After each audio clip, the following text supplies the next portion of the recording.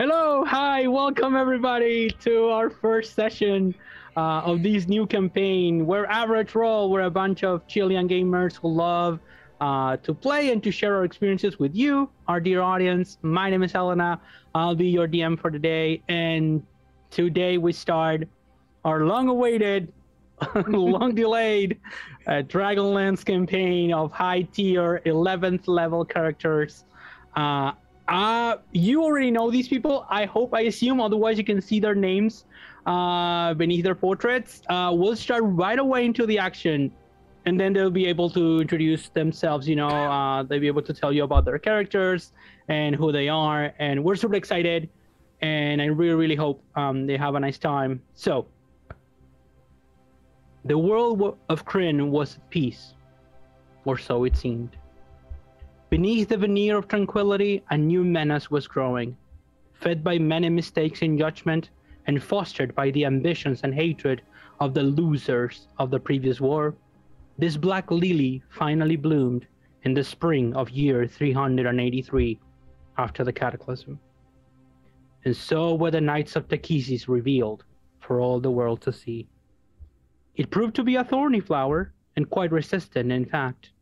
The feeble and disorganized attempts to uproot it failed without exception. The voices denouncing its dangers went unheard, and so the dark lily grew and multiplied, until the skulls of its victims were the only thing left in its wake. It is summer now. Ariakas Ariakan, founder and current Grand Master of the Knights of Takhisis, has led his forces in the most successful military campaign in the history of Ansalon. 3/4 of the continent now lie under his iron grip, and the only major opposition left is that of the Knights of Solamnia, the very same knights who imprisoned and educated him, from whom he learned discipline and how to hide his heart's desire. The last obstacle standing in his way, the ultimate challenge to his dark-skinned vision of total and absolute domination over mortals.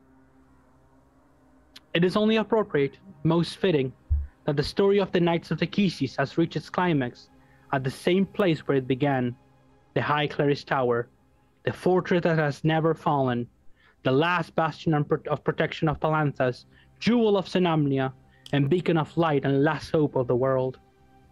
If the tower falls, there won't be any mortal force left capable of stopping Lord Ariakas and his knights from taking over.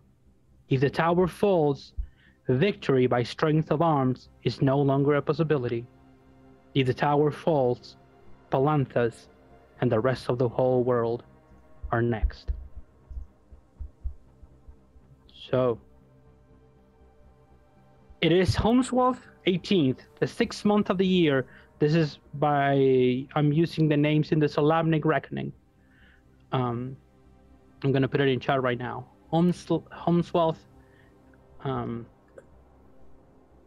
18th, 383 after the cataclysm, or Al-Cataclysm in the old language. It's 3 days before the summer solstice. You're traveling as fast as you can, looking to find the last spark of hope before Ansalon runs out of time. You're all aboard their skyship Moonchaser, of gnomish construction and design, surfing high among the cloudless skies, when suddenly a mist envelops the ship. "Captain!" cries Zafi Copperpatch, a young female gnome that's the Moonchaser engineer and main helmsperson. "There's something very wrong with this fog," she says warily. Before you can say or do anything, a lightning illuminates the sky with a piercing blue brilliance. No thunder follows it, though.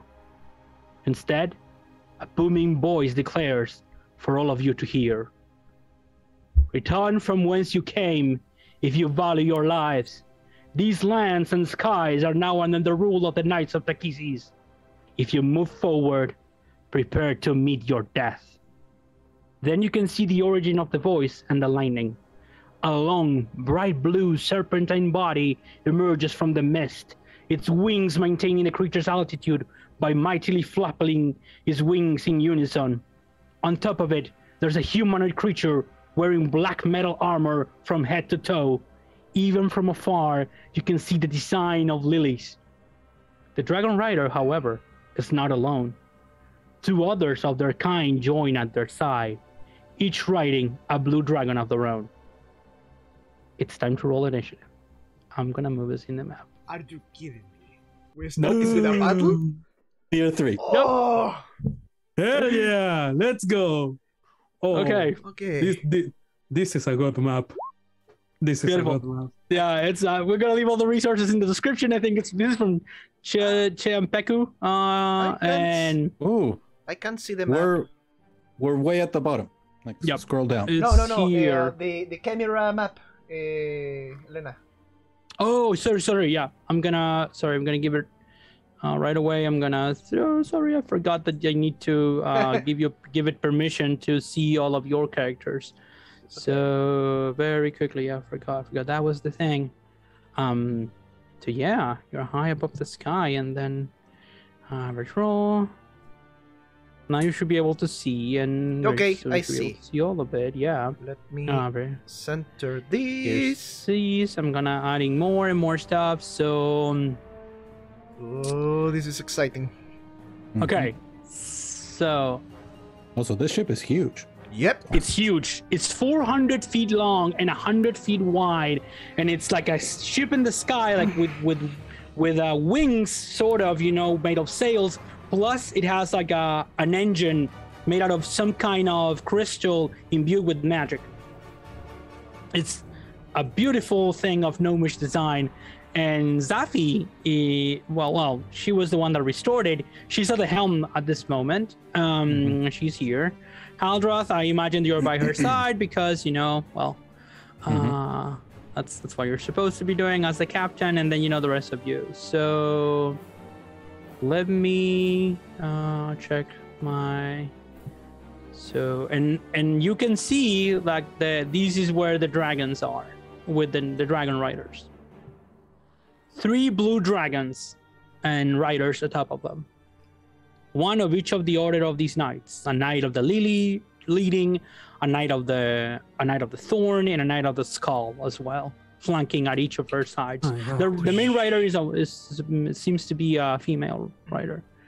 The knight of the thorn. So let's go. I think we have to update my initiative because I rolled a 13. Okay, I'm gonna update it right away. So let me check for the Knight of the Lily first. Okay, so that's 13. Okay, let's go for Knight of the Thorn, Knight of the Skull first. No, I'm gonna say, yeah, Knight of the Skull, and this is okay. That's pretty decent. And the Knight of the Thorn last. So the dragons will act in the turn of the riders. This is great. For initiative. Okay, so Karas, you're going first. You're in the main deck. At your side is a young male. You've known him. This is Haldrath's squire. His name is Ulrich. He's here. And he looks terrified, of course, as the rest of you. I don't think you are, but he's terrified. I don't think he has ever seen a dragon in his life before. So yeah. Okay. What are you gonna do? Choosing Elena, can you show the turn order again, please? You close Oh it. sure. Sorry. Yeah, that's about it. Yeah. Okay. Let me put it there. And you see it there? Can you see it now? Yes, I can Okay, cool. see it, and I'm just resizing it. Okay. Because our characters have played many times before, you will know that with a group of enemies grouped together as they are, there is one thing that Jonah will do as soon as it happens. He's going to throw a fireball in there. So both of you know that that's what he's going to do unless something changes before he gets to act. Okay. Sure. So let me see what I can do, because again, it's the first time that we use these characters. Yep. That's true. We'll see. Sorry, I wasn't. While you do that, I'm still saying the map, top quality. Yeah. Mm-hmm.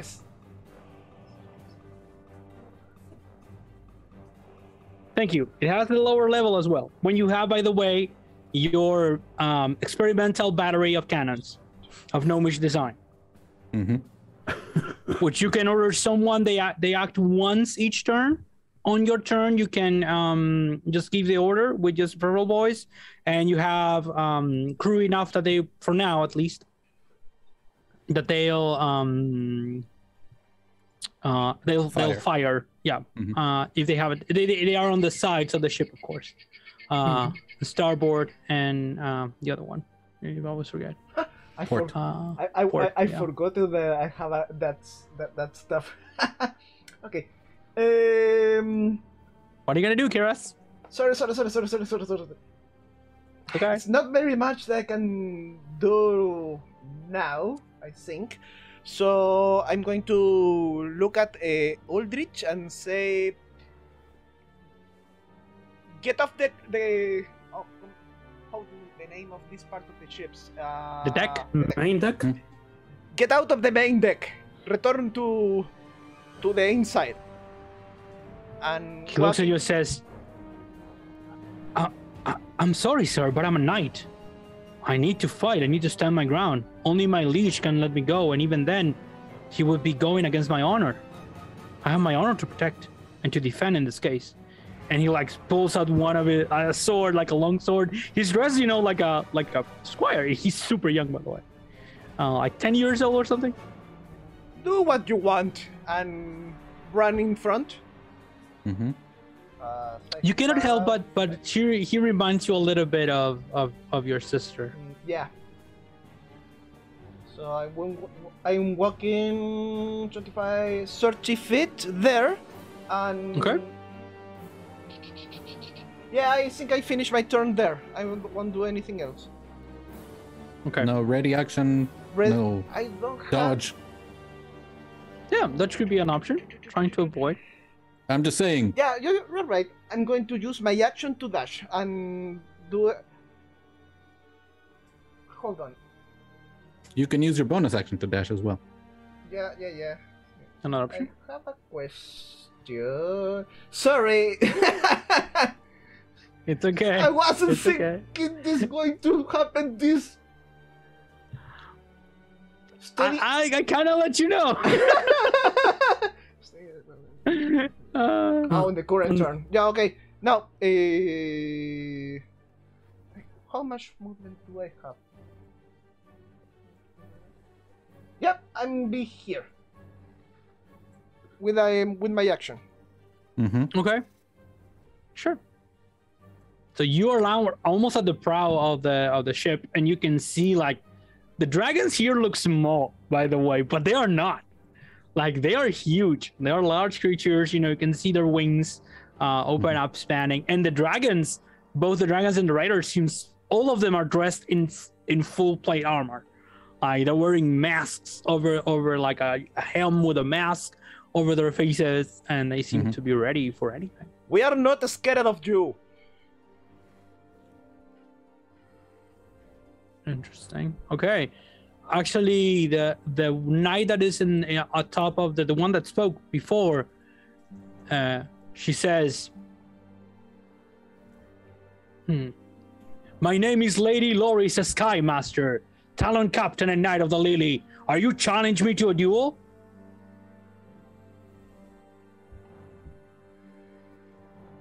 I'm looking behind myself to the rest of the party. Yep. Smile and say, perhaps. Okay. Now, we're going to see what she does in your turn. Okay, Jonah, your turn. So that is one of the few things that could change what Jonah was going to do. Yep. Jonah will take a couple of steps forward.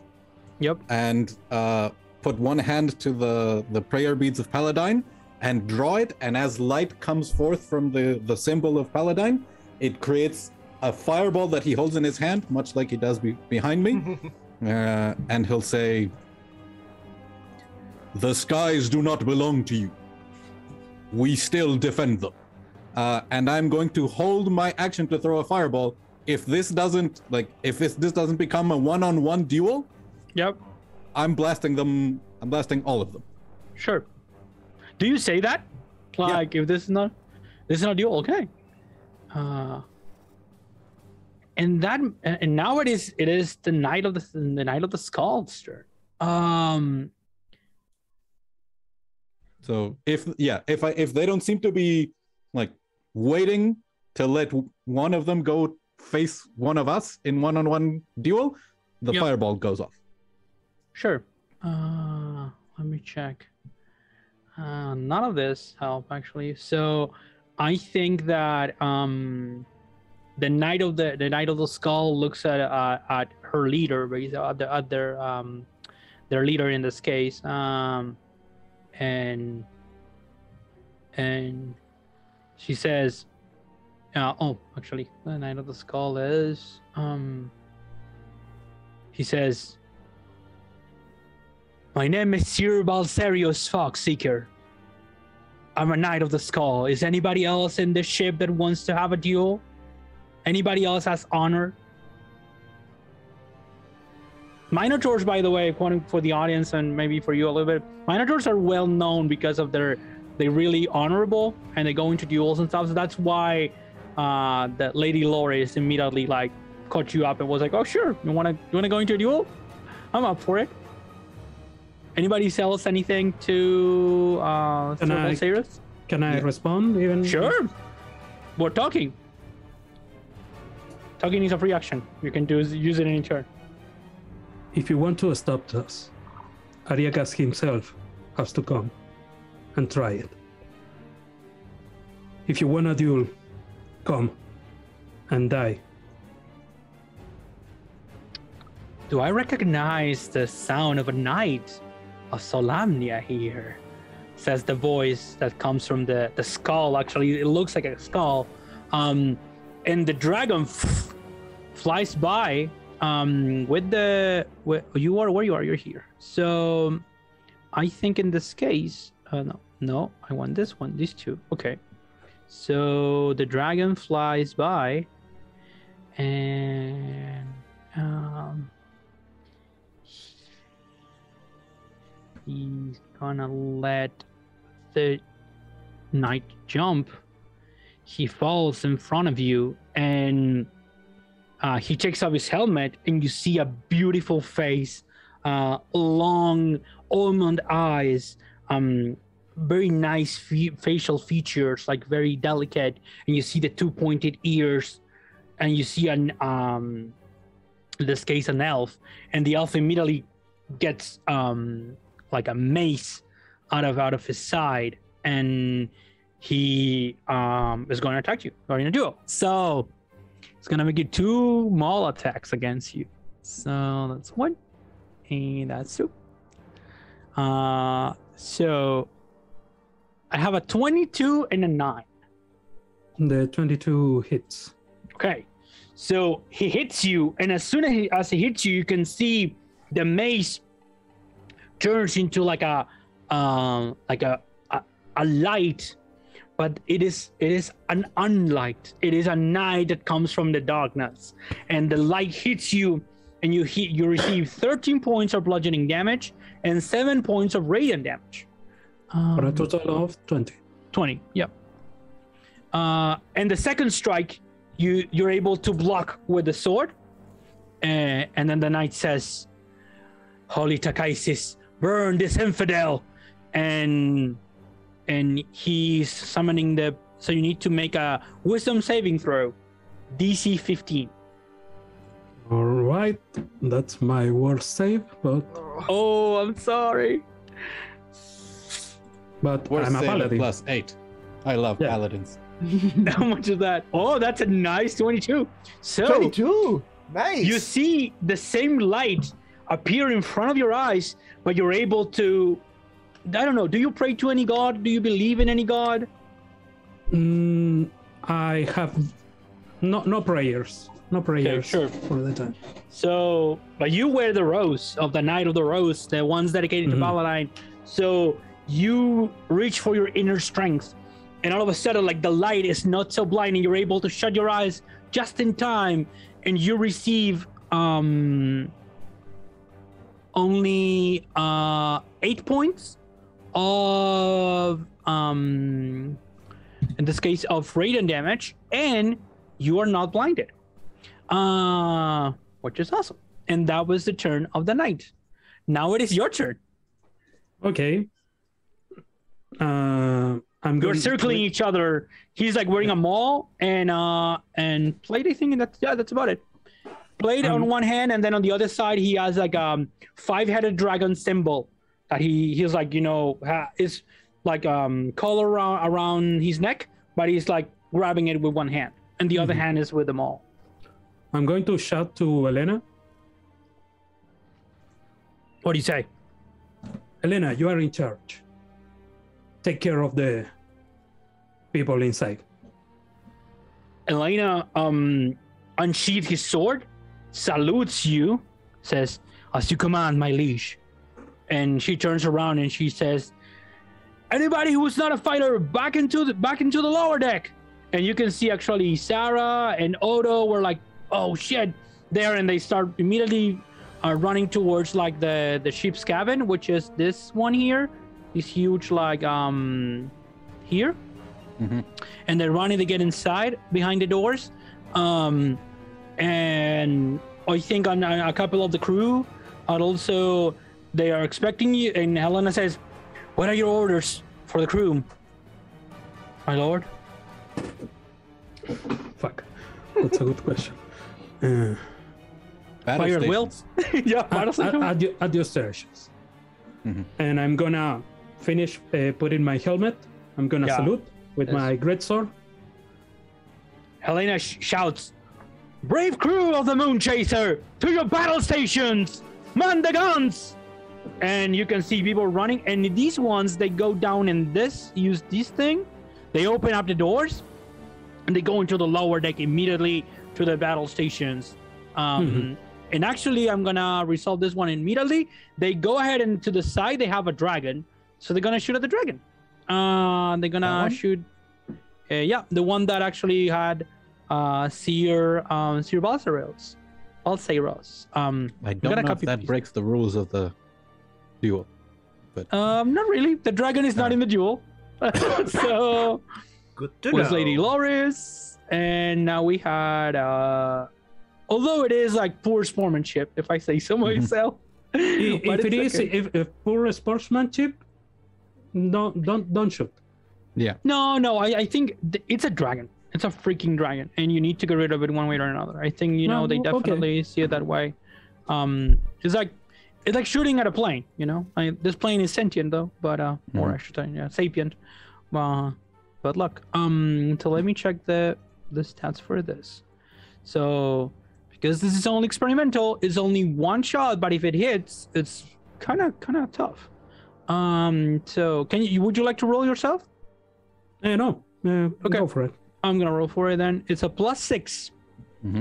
And it's a 17. I think that hits the dragon. Depends on what kind of dragon. Yeah. No. It seems like adult, young. I don't know. They look young adults. Sadly, the dragon is like just. You see, like the battle station. Actually, the ship shooks with all the strength of the cannons fighting, and you see a couple of them go towards the dragon, and the dragon very, very like dexterously like flies around and hovers a little bit and avoids sadly all of the cannonballs thrown. This is dragon. This dragon, let me see. I think you know a little bit about dragons at this point in the story. Which dragon is this one? This is, I think this is a female dragon.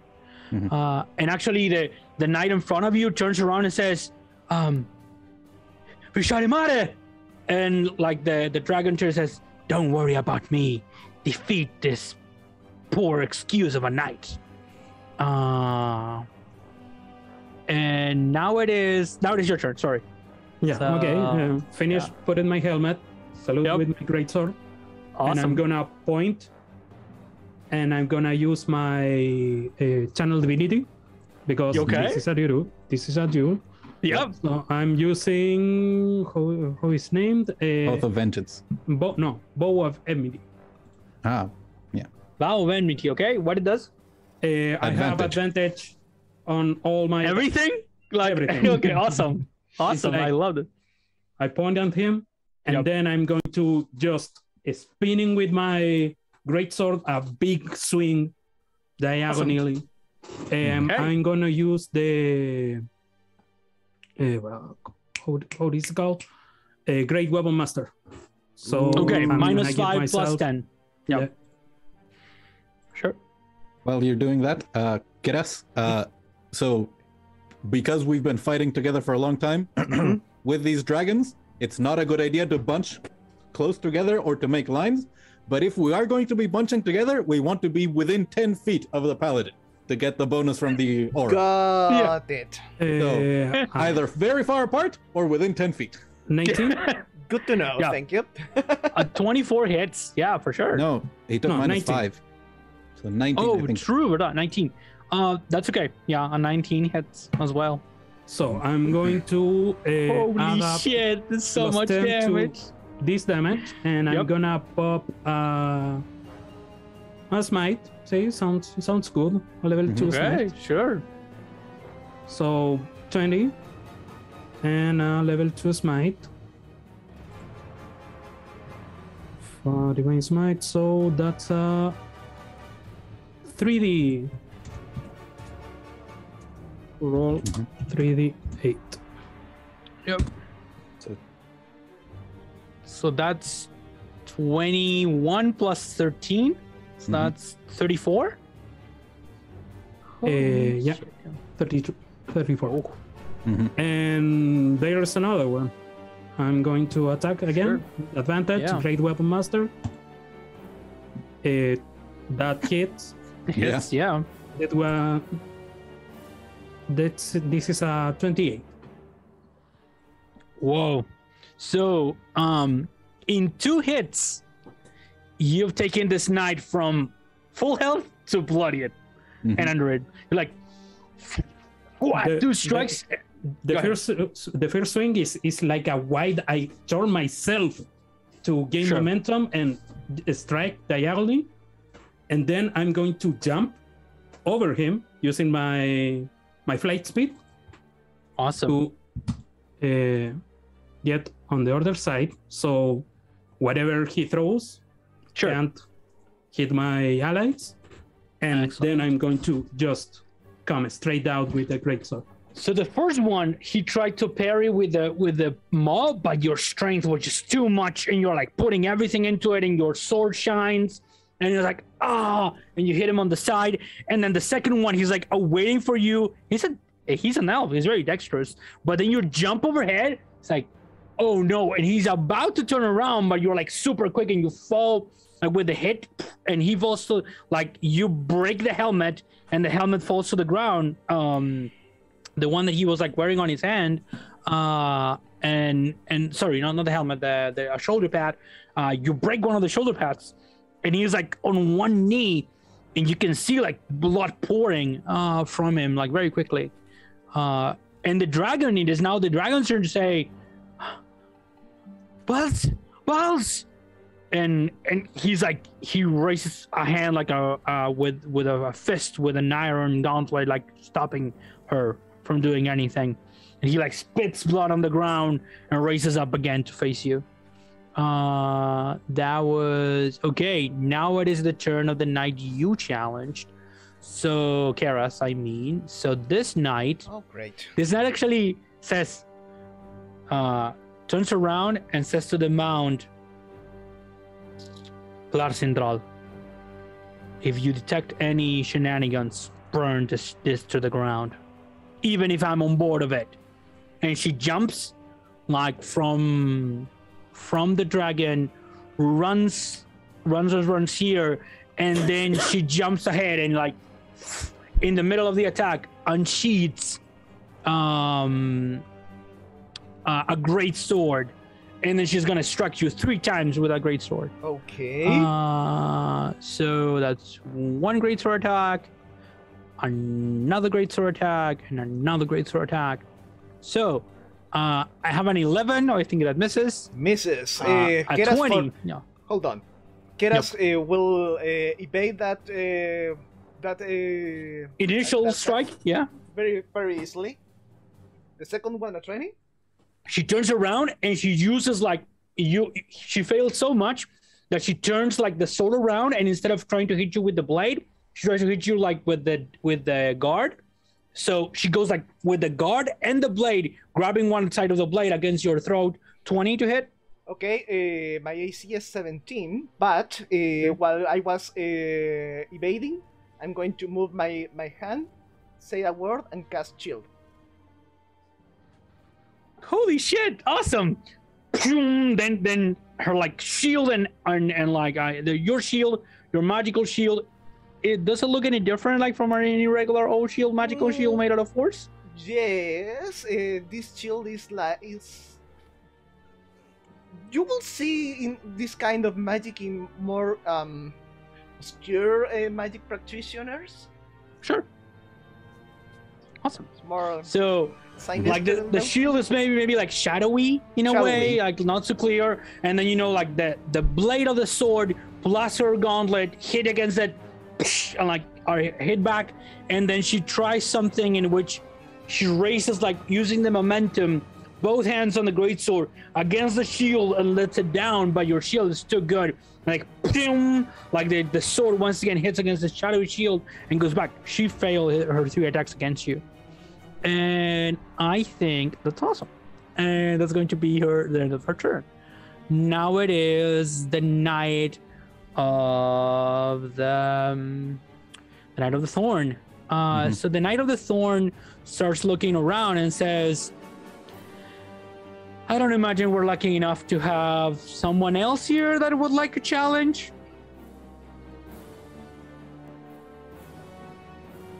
Sure.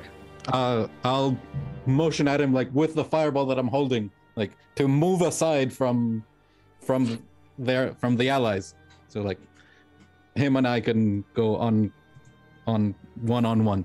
I love it. All of you are like acting like knights. Awesome. So she says, Jonah was happy to blow them up, but it was like, we can just fight the people, not the dragons? Great. Yeah. So she says, Stoneforge, bring me there. And then the dragon flies with them, and they get to the side, and actually the knight jumps, and this knight is a little bit short. And actually, he says, I am Sir Amdan Molten Heart. And like, he salutes you, and it actually, like, doesn't appear to be like having any weapons on them. But what they do is like they grab, like they pull out a wand of sorts, like a short wand, and then they say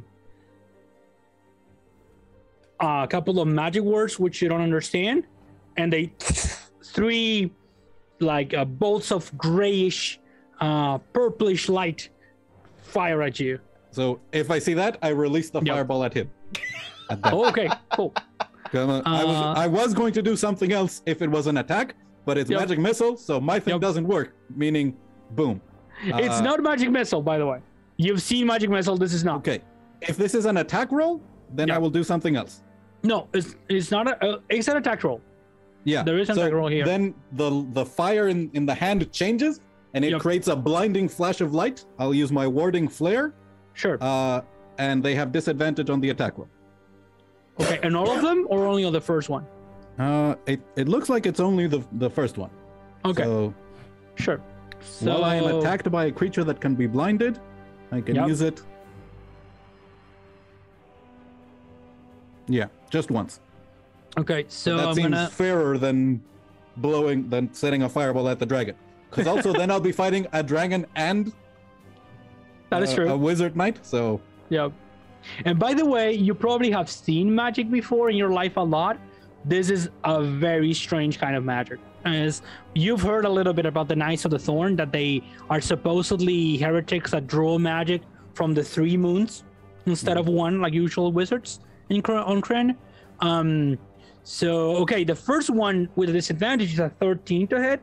Nope. That misses, I think. Okay. And then the second and third one, these are going to go like regular thing. So it is this one and then this one. So nope. I have a 12 and a 14. Rolling super low. So these three lights go against you. The first one you're able to like raise your, I imagine your holy symbol. No. This was the fireball that he was the fireball. holding in his hand turned to just a flash of blinding light. Like the knights lets that one go away against you. And it goes like a little bit away. And the other two are also affected by this and they go wide and explode in the air without anything. And like Safi, by the way, you didn't give any orders, Aldrath, like to stop. So Safi's like, screw this shit, I'm gonna keep on going. And she's like at the helm, like trying to keep on going. I said that if they want to stop us, Ariakas himself has to come. So you said that, So okay. So I think this dragon then, which is the dragon from Lady Loris, this one sees what's coming, and then he's like, no, and like flies a little bit back, but maintaining distance in the situation as well. So this was Siradam. I'm done, and I think now it is it's the end of the turn. So now it is your turn again, Karas. What are you going to do? You seem like an honorable fighter. My turn to repair you the favor. While I'm speaking, I'm preparing my attack. Bonus action, steady aim, and do an attack with advantage with my dagger of venom. Okay, sure. Dagger of venom without defect. Only the attack. Okay. So 15 and I roll again. You get to roll again? Advantage.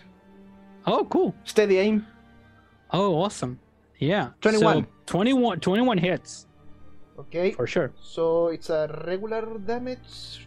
So a couple of quick hits, and the knight is able to avoid one, and then the other one is like, oh shit. Like you hit her on the side. And like the poison is now no, it's not poison. It's not poison. I didn't have activated the. You didn't? No. Must have done that in my last turn. It's one action to do it. I'll let you. Like in retrospect, you could have gone to where you were with your bonus action dash. Yeah.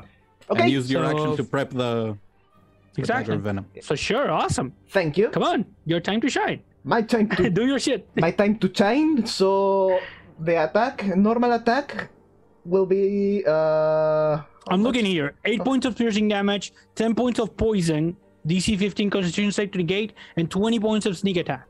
Nice. Wow. So she's going to roll the saving throw. That's you said con 15 Constitution. Con 15. And she rolled a 17.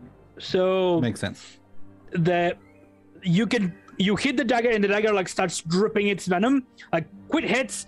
She's able to avoid a couple of them, and then you hit her like shit, and like she's able like to try to move away, and you can see like the venom dropping, but the cut was deep. So I will. This is 28 in total. I will flourish my dagger. and she looks at you like surprised, says, "Venom is the weapon of the weak and treacherous. I've never seen one of your kind fighting so dirty before. You're a disgrace to Minotaurs." Kiras is angry. Okay, sure. Anything else on your turn, Kiras? You spend, I think, your bonus action to steady aim.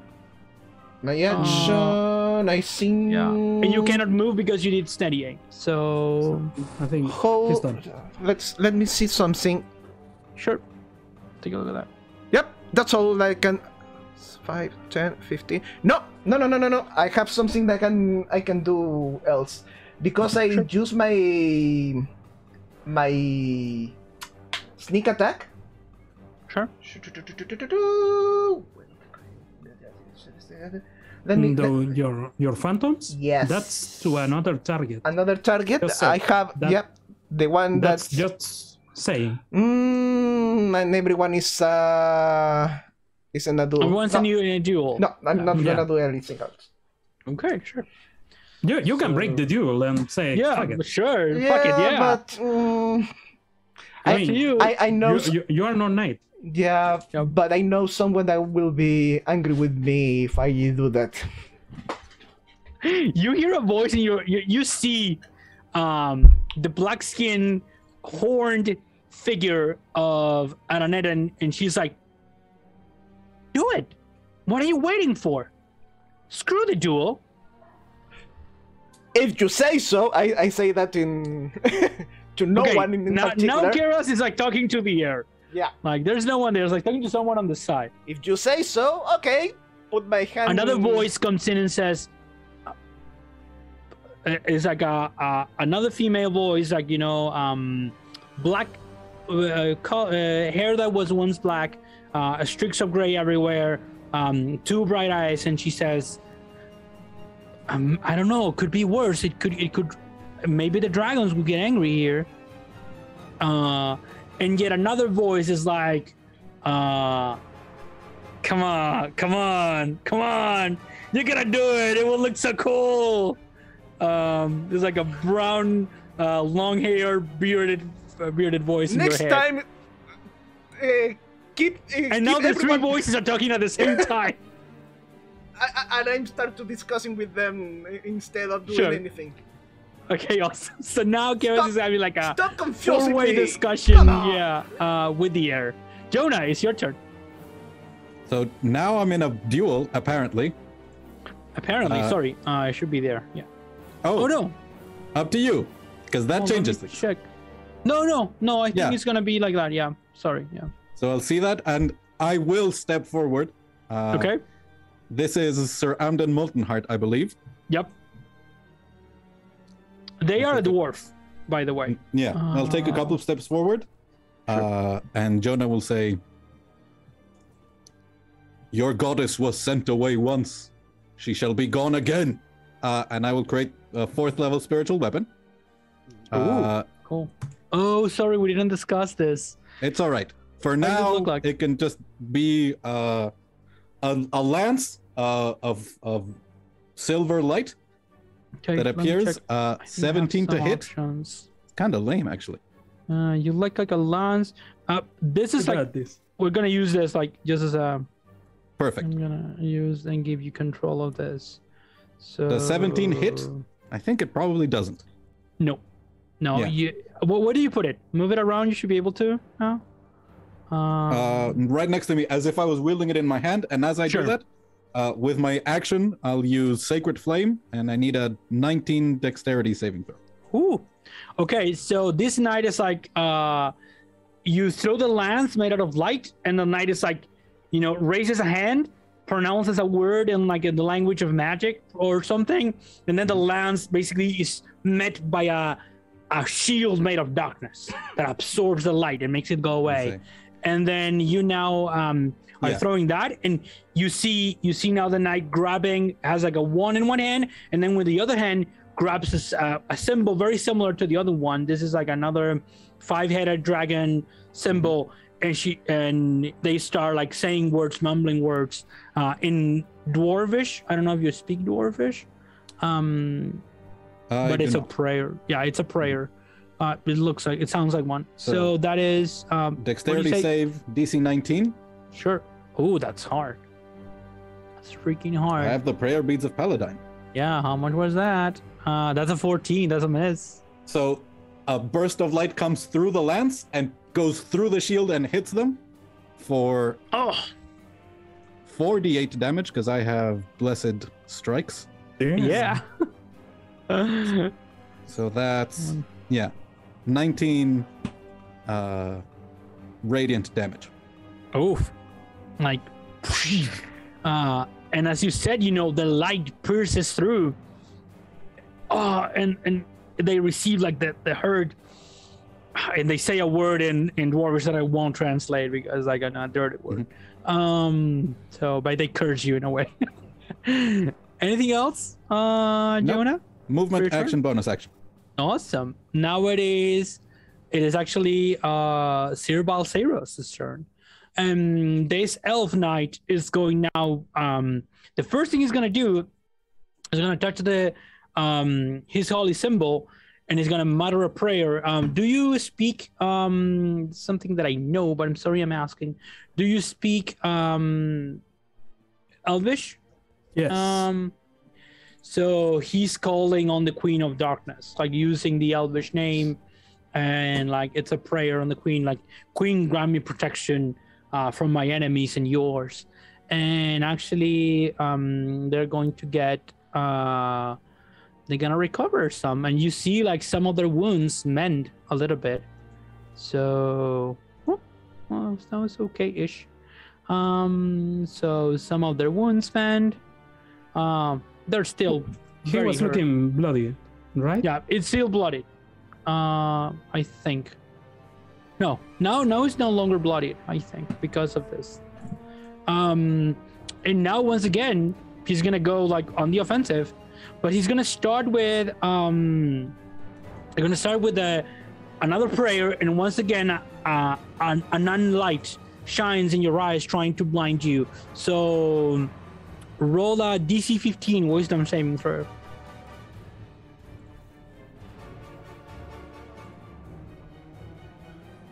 Ooh, excellent. So once again, only 8 points of radiant damage. 8 points. Yeah, 8 points. Could have been much worse. And now you can see a little bit of frustration in the elf's face, although it's very hard to maybe read. And then he goes with the maul, 2 attacks against you, very quick succession, like one after the other. So this is gonna be 19 AC. Yeah, it's gonna go 1 and then another.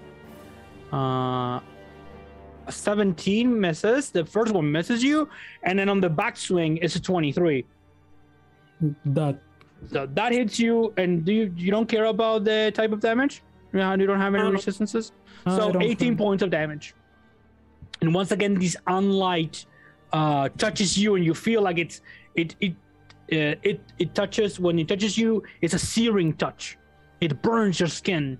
And yeah, that was 2 attacks plus that. And I think that's the end of the turn for the night. Yeah, let's use the bonus action for that. So now it is your turn. What are you going to do? I'm going to, just for flavor, I'm going to, after these attacks, I'm going to hit his maul. So he raised his guard. Oh, cool. And then that's my hunter's mark, like I'm fighting you for real now. Oh, excellent. Love it. Sure. And then, once again, one big swing. Yep. My greatsword with advantage. -5. So 19. 19. Just hits. Yeah. So awesome. 2d6. That's 19, 29. 29 points of damage. A huge, like you hit him in the face, and then cut. 32 because of the 32. Yeah, because the hunter's mark. Yeah. And now they look beaten. Like you hit him with the cut, and they take a couple of steps, and you see like where you cut with your sword, like what followed was like a slash of like blood on the floor of the deck. Their blood, of course. Okay. So explain this to me. Yep. What is the politics or etiquette of a Is it to first blood, to the death? No. This is to the death. No, these are like these knights don't fight for honor like in trivial manner. When they challenge you, it's to the death, to the pain. For those who get the difference. You fought well and brave, Sir Balserius. I want solely your honor, asking for surrender. And then I'm gonna take Yeah, sure. My next attack. He's looking up you. Yep. all the bells and whistles. An 18. That just hits him. That's the AC of plate armor. So yeah, that hits him. That's a +10 plus roll 26 d6, and I'm gonna pump a smite so I can. Ready to That was use 26, 31. I'm gonna use a level 3 because I said that I'm acknowledging his honor. So roll 2, 3, 4, 48.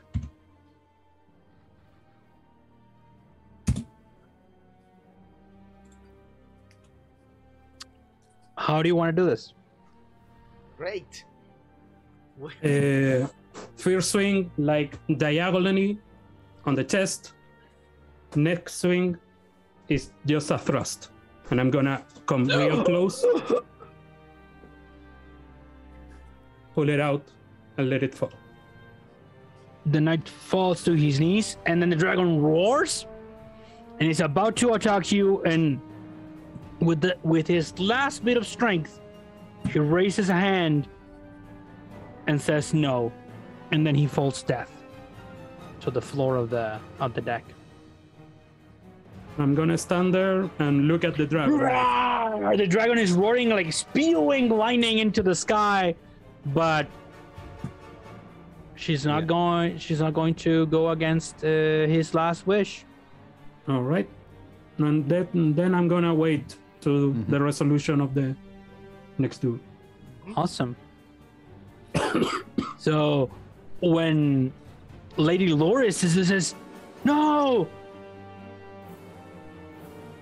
and you can see like she trying to stop herself, and it's just, you will pay for this. And she goes against you. 3 great sword attacks. So it is 1 through 2 and 3. Come on. Oh no. Oh, not 20. Shield. Sorry. It's not going to be enough. It's always going to hit you. Yeah, I know. I'm sorry. Well, you know what? The next attack was a nat 1, so I think it evens out. But the first one was with all the I was too into Lady Loris. She was like, no, and she strikes you. It's a huge hit.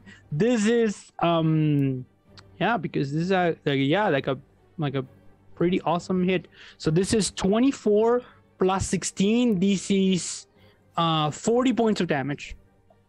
How much? 40. 40. 40. Yeah. You can use your reaction to half it. Yeah, uncanny dodge. You're able, how does this look in the fiction? Please let me know. This was like a deadly blow against you. Yeah. Kiros is hungry, so he. Yeah, you said that he was angry. Yeah. He's hungry. So. Hungry? Hungry, yeah. Hungry. Yeah. Hungry. Angry, yeah. Hungry. He's not Hungry and angry. Angry and angry. Angry. Yeah. That's how I get when I don't eat, Okay. So he's not paying much attention. Just sure. Move away. Receive the hit, but trying to not react so much. Okay. Her next, she's frustrated that you took only half of the damage. She's like, you're cowards. That's why you all deserve to die, honorless cowards. And she turns the greatsword around, and you're avoided with without any effort. And then she uses the momentum, grabs the sword, and brings it back against you with a 27 to hit, and that's going to be 28 points of damage against you. I can do uncanny dodge again, right? No. No. How much? What are you at? 28. 28. Yeah. I'm at 49. All right. I'm fine. Yeah. Well, that's a lot of damage. Oh, but and it's updating. Yeah. Yeah, Lydia. So she's like, You're gonna die a coward's death. That's what is going to happen. I will honor my friend with your death. Yeah. So now it is the Knight of the Thorn's turn, and he's like, "Oh shit! I'm loving this, loving the heat." In this case of By the way, I had not considered how Jonah was going to fight one-on-one duels. He's kind of built for the opposite, but I just came up with a couple of possibilities depending on how serious this turn is. Sure. How serious Jonah has to take the opponent. Elena, by the way, I made a mistake with the dagger. I have a +1 in my damage too. It's base. Mm-hmm. I didn't. So I need to add +1. Just a +1. It should be reflected on the. I added it. Yeah, it was in the roll 20. It shows. If you go back, look at your attack. It shows. It said. It says 28, 10, and 20. Yeah. There's a +1 on top of everything. It's a +1. Okay, sure. Let me. It would have been on the 8. +1 then. 1d4 plus 6. No, it's correct. It's correct. Your other dagger is 1d4 plus 5. Yeah. Because so the damage is 5. There or wasn't? It is. No, it is. Okay, sure. Yeah. On the dagger of venom. Unless you have 6. It's a +2 or modifier. Okay. 6 plus His 6. character doesn't do drugs. He does shadows. It's 6 plus 6. Yeah. Because it's a +1 to damage. It's okay. Okay. It's applied. Sorry, Elena. Yeah. No, don't worry. It's okay. First time playing this. We're learning. Yeah, first time with this character. I have a question now. Rules question. Can an enemy use the space of a spiritual weapon, or is that not allowed? Yeah, it's not a creature. So it's not an object. It's not a creature. So this knight is gonna turn in this way. Is gonna be on where, the space where now the spiritual weapon is. He's like maneuvering around you. And then he says, "Yeah." If he's going to do a line attack to include Haldrath, I'm going to get very angry. He says, "But go for it." He was the only elf I ever loved, and they're gonna let out a lightning bolt. And yeah, you read it perfectly. Like this was and it's 40 feet across. No, sorry. How much is lightning bolt? It's 100 feet long. Yeah, no, it's huge. So it's like 100 feet. So, but it's only gonna hit Haldrath. So you and Haldrath both need to make a dexterity saving throw. Yeah, I failed with 12. Okay. So it was too close. It was very difficult to move around about this. And you, Haldrath, you succeeded. Awesome. So I think, because the Knight of the Thorn, was it like, how much? Yes, 15 was the difficulty. So you take 23 points of damage, Jonah, and you, Haldrath, take 12. And when you see Jonah, what is happening, looks and says, "I guess I'm sorry." Is no longer in a duel, though. Yeah. And that was the Knight of the Thorn's turn.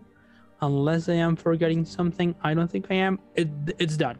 So now it is Karas' turn. But I think at this point, we're going to go back in time a little bit. We're going to leave this here. And we're going to go back in time.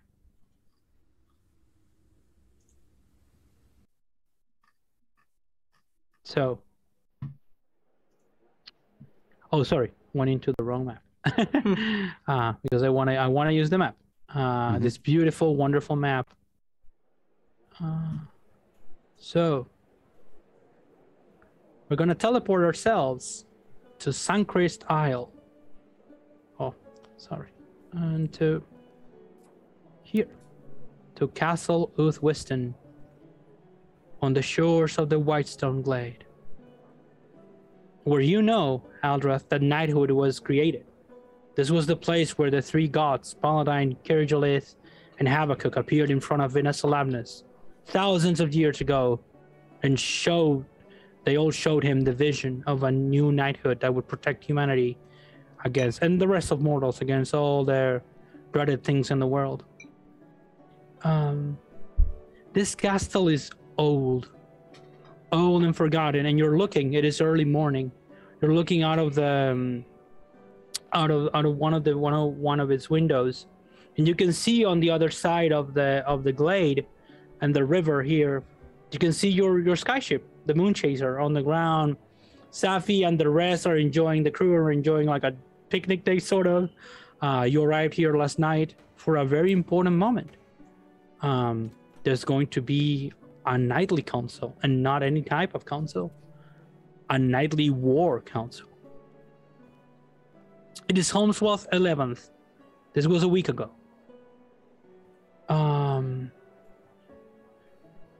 And the place where you're in, when you turn around, it's a huge room, like kind of these, university style room. Like these go you're on one of the top sides of it, and you can see rows and rows filled with knights that have come from many places in the world, travel very far to come here. And yeah, they have all come for this council.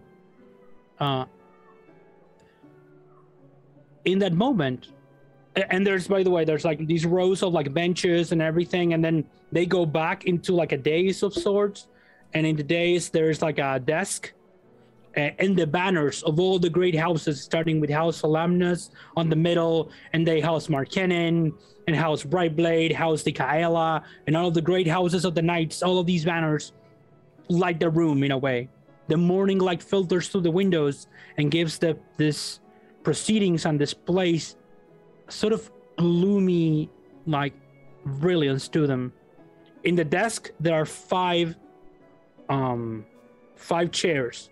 The one in the middle has like a tall, very tall back, and the rest of them are like smaller.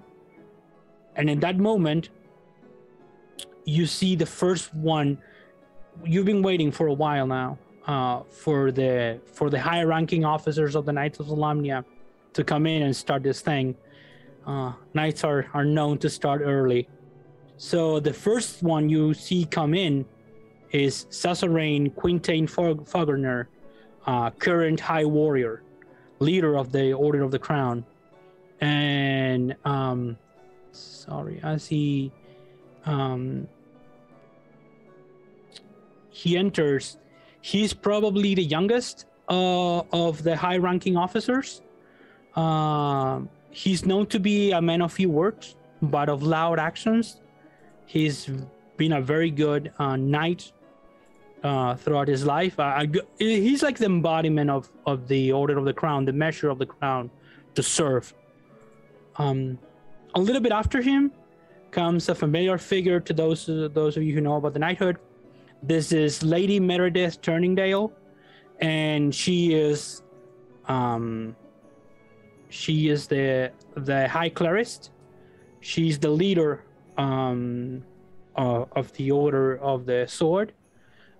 She's like a woman in her early 40s, a veteran knight, bright blood hair, shining eyes, and she looks around, dressed, by the way, all of the knights are dressed in full regalia, all of the things, the breastplates and the swords at their side. They're dressed for war. And in this case, it's not just, adornment. This is like the real knights, the way they're dressing for war for real. And last out of these three comes Sir Liam Erling. And he, a lot, because he's the leader of the Knights of the Rose. He's a strong-jawed man, very determined, really likes to think things through. It's not very so very well. His plans are well thought out and all of that. And at last, you see what is in a way the pride of knighthood, an elderly man, still strong in his last days probably. Sorry. Yeah, It's okay. And you're reminded of the first time you saw him, and like in your memories, he's still proud and strong. Here's Lord Gunther of Wiston, Grand Maester of the Knights of Solamnia for now 30 years. But he's still strong, and he enters the room, and all the knights, by the way, are already waiting like at his side. The suzerain is like on one side, on the left side. Well, from the way you're looking at it, is the left side, and on the right side, there are now the two chairs are being used. The one closest to the center is being used by Sir Liam, and the one a little bit after that is used by Lady Meredith. The one to the left on the other side is used by Suzerain Quintain. And then you see an image that really surprises you here, which is the last chair. It apparently is waiting for him. And you see Lord Reinfried Greystone, retired knight of Solamnia, and your father. And he enters after the Lord, the Lord of the Knights, the Grand Maester. And if Gunther is still strong in his old age, your father is like someone that is, every step, you can see the effort on his face to get there. But all the rest of the knights honor him by not pointing out his weakness. And then he gets, after a long while, he gets to his chair. And then all of the knights go silent. Lord Gunther steps into his place. He was waiting for Sir Reinfried to go in on his left side after Suzerain Quintain. And then Lord Gunther... And then all the voices, there are a lot of rumors going around. People were like still like a little bit of chit chat. And then all the rumors just die. There's silence. And one of the knights starts playing a lute. And you know this song. And they start playing it little by little. And I'm going to leave it here so you can actually follow along. And this is an old Solamnic song.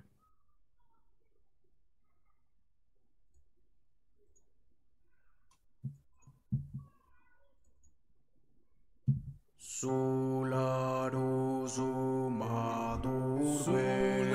sumadurbe, karame sumadurbe, Draco solas nafas nafal, mitas espatsudan kratak, Draco uma obarusak, Draco uma koni paralfam, sagma solamnis begrinog, koni es lortarix utarus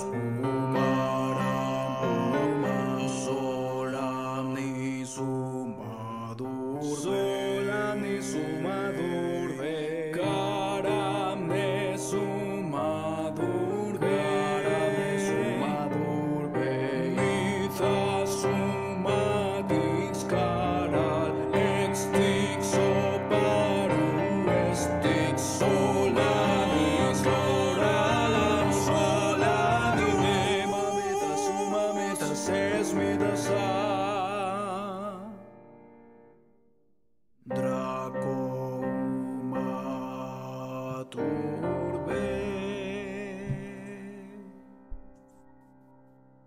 I saw you singing along. Did you sing the song? All of the knights sing along the song of Uma. And then on a whisper. Sure. Your father sung like it was like the national anthem, like, you know, screaming his lungs into it with his voice, you know, weak by old age, but still, you know, and all the knights here, like you can see some of them like get really teary. Actually, Elena is by your side and she's like teary-eyed a little bit, and Ulrich is like surprised by how the knights all of a sudden turned into a chorus of voices so well. Everybody was so well in tune, and they knew they were singing from their hearts all of the song. And then Lord Gunther says, please sit down, knights. And then the proceedings start. So the proceedings, basically, there's a lot of pomp and circumstance, of course, a lot of bureaucracy in a way. A lot of it is about giving you an update on the state of the war. Mostly of what I've already told you about the situation in Palanthas, the situation in the High Clerics Tower. And the main discussion is about what to do now. Basically, there are two opinions. One, which is led by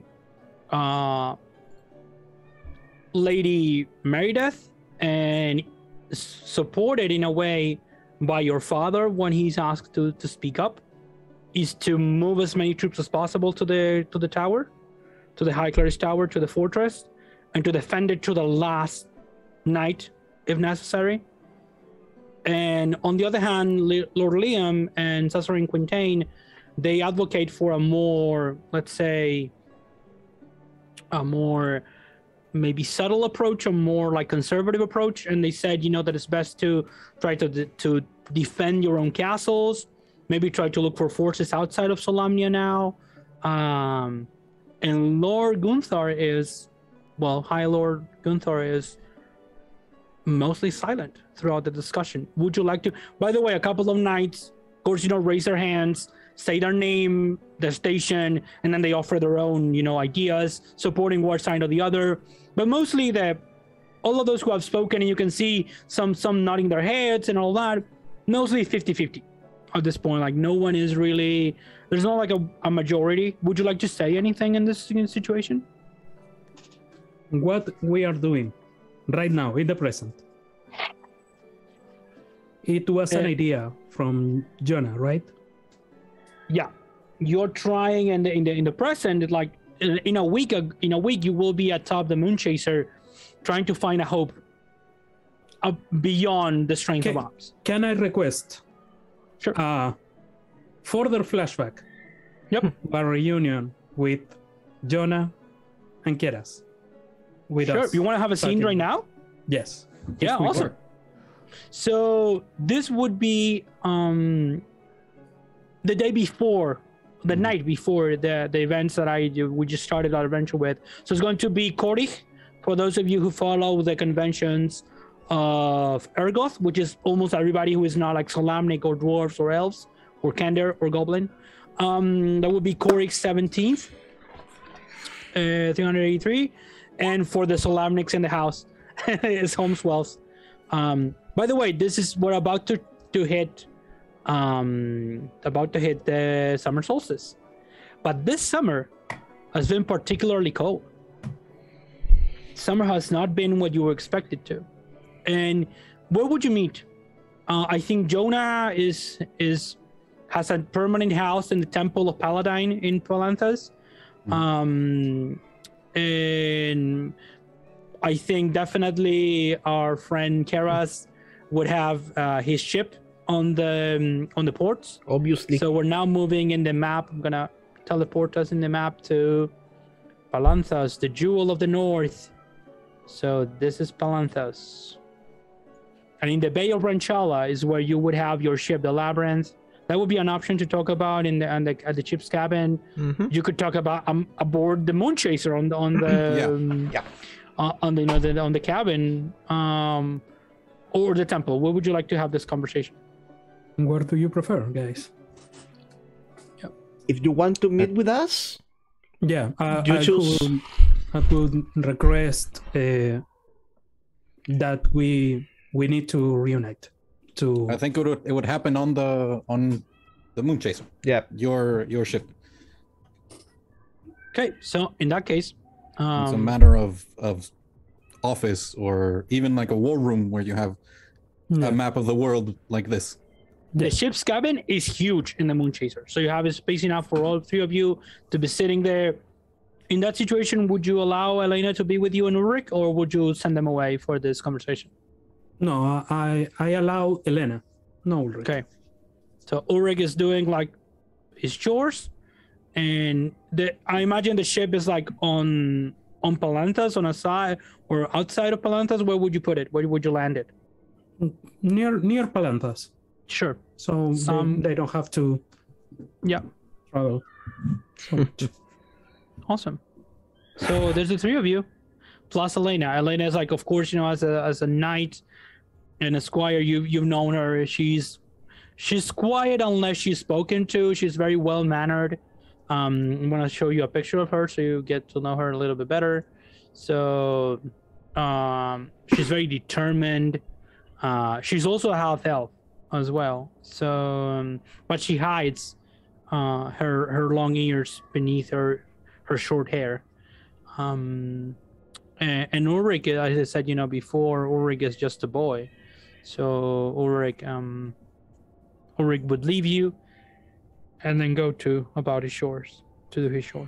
So what do you do? What do you make of the situation? It is dire. The knights advance. It is faster than the dragon armies of the past. Their discipline, their tactics. They clearly prepared for this assault. And we did not. I believe they will be stopped at the High Clerist's Tower. It has never fallen. But I am troubled. The knights are going to meet up. To coordinate the defense. Yeah. They couldn't stop the Knights of Takhisis before. If you ask me, I don't think the defense of the High Clerist's Tower is gonna make a difference. What do you suggest? That we just leave it? I came to you because at the end of the day, you are my friends. And I trust your judgment. I have been praying for guidance.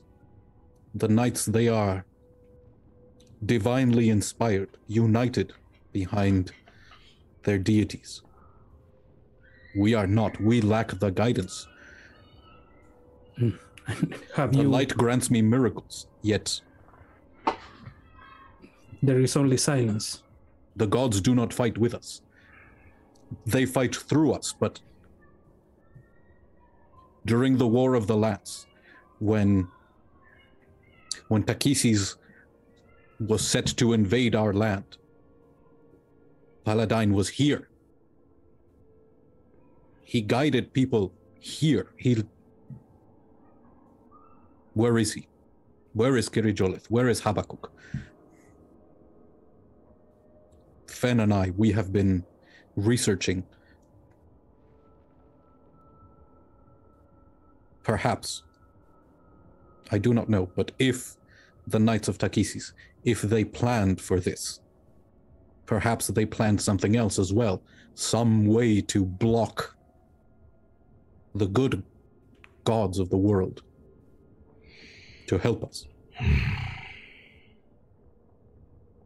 I'm gonna look at Keras. What do you think?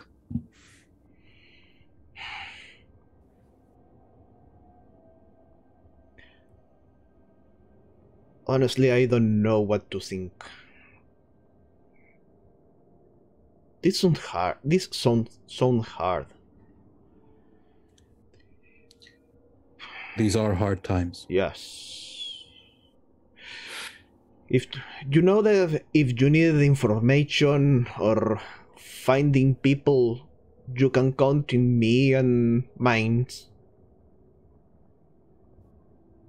My resources are available for any one of you. I believe we will. You should do it yourself, says a voice. And you see like a brownish, like almost like red hair, beard, like a smile on his face. Says, come on, guy. You have the labyrinth. You need to invest some gold, though. Yeah, I know that hurts the bottom. But you could ask around. In a week, you could get very reliable information. That was I was telling them we can use our resources and I can help them with that. Don't interrupt me when I'm speaking with my friends. Do we hear this conversation or just one? You hear only one side of the conversation. We hear Karas, but I think we know. Yeah. Yeah, he speaks. At this point. And like you see like Anerada is about to like speak up. And she like nods around, like lets out like a hissing, like a bull like hissing through her mouth, and then the druid is like, and she does this sign and like she's. Your help would be appreciated. In the past, there are tales of the gods walking among us. They take familiar guises. An old warrior, a bumbling wizard. Perhaps we could search for these people, if there have been any sightings. Yes. Yes, we can. We can ask some favors, I think. Thank you. Do you agree, Belgium? Who did you ask? Belmont, the guy who spoke up earlier. Belmont's like, was like, I'm not supposed to speak, so... He says yes. Do you have a lead?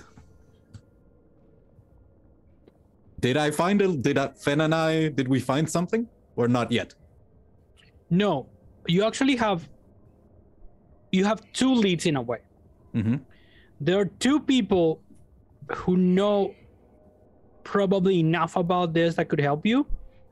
One is very close and easy to get to, in your case, which is Lady Chrysania.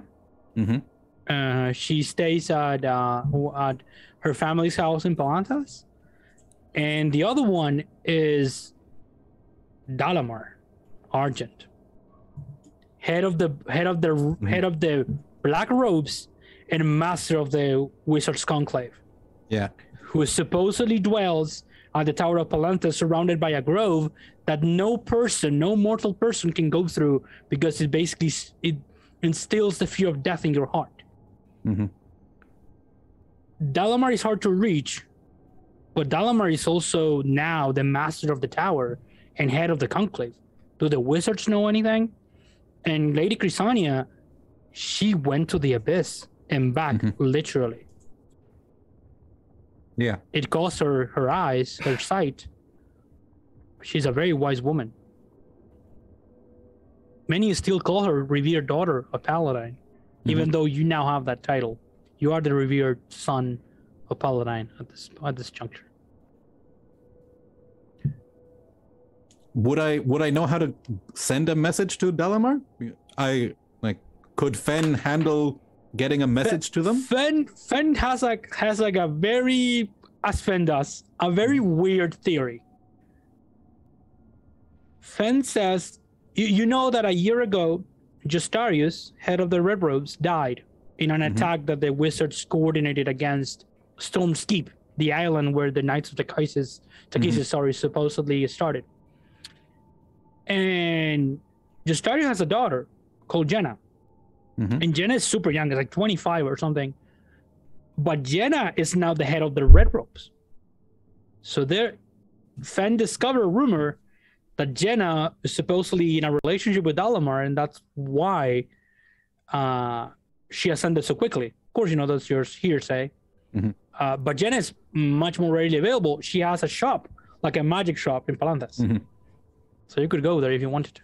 Yeah, so would it be better for Jonah to go, or for Fen to go and try to get a letter? No.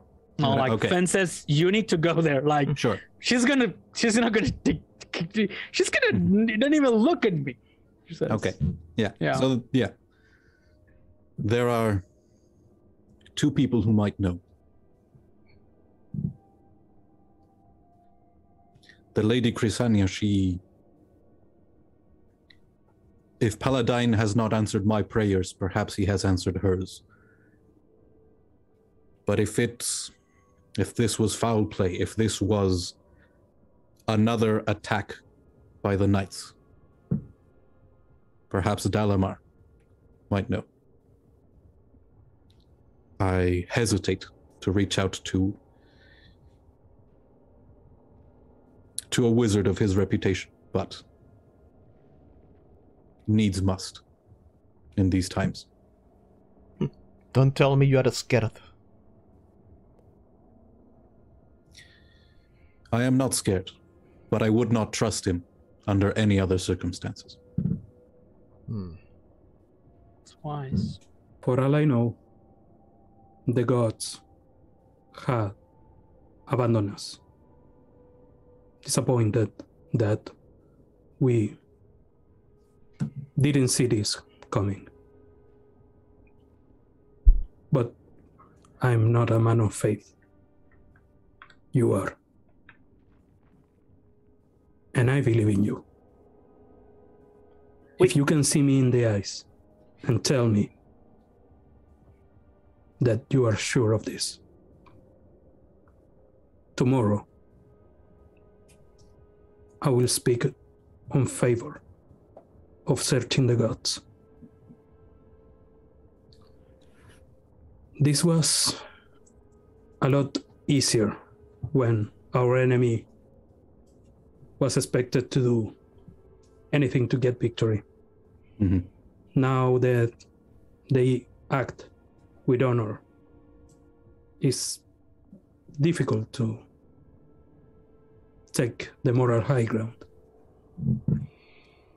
If the High Clerist's tower will fall as you think, the gods are our only hope.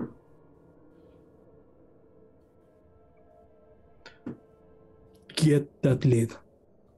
Get concrete information.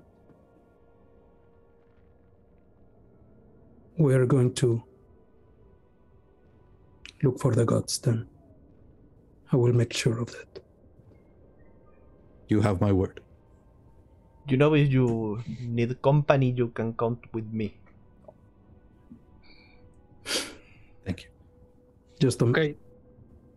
Just I think I misunderstood a little bit what you asked, Alejandro, regarding this. So I think this should be like a week. This is before the council, yeah, the nightly council. Yeah. You wanted, yeah. So in that case, I think this is going to be, for like a week ago, because the journey, even on the Moon Chaser, is gonna take you like a week from Balnanthus to get to. Don't worry. Sure. So it was a week ago. So now you get a week.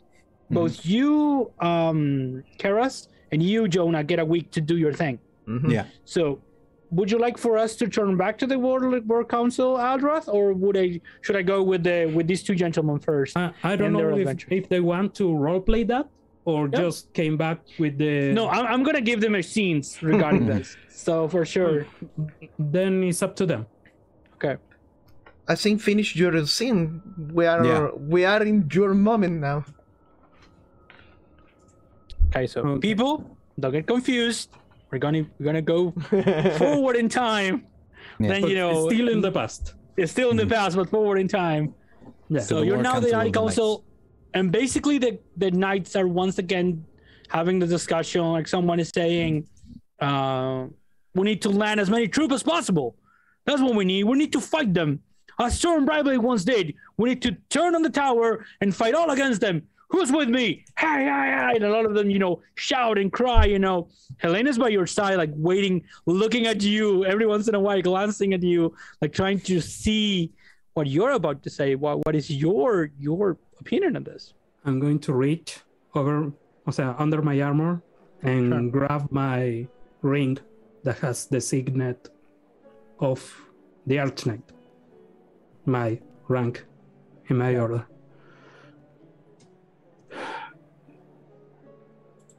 My brothers and sisters, everybody's like shouting around, and then Elena stands up and says, "Silence!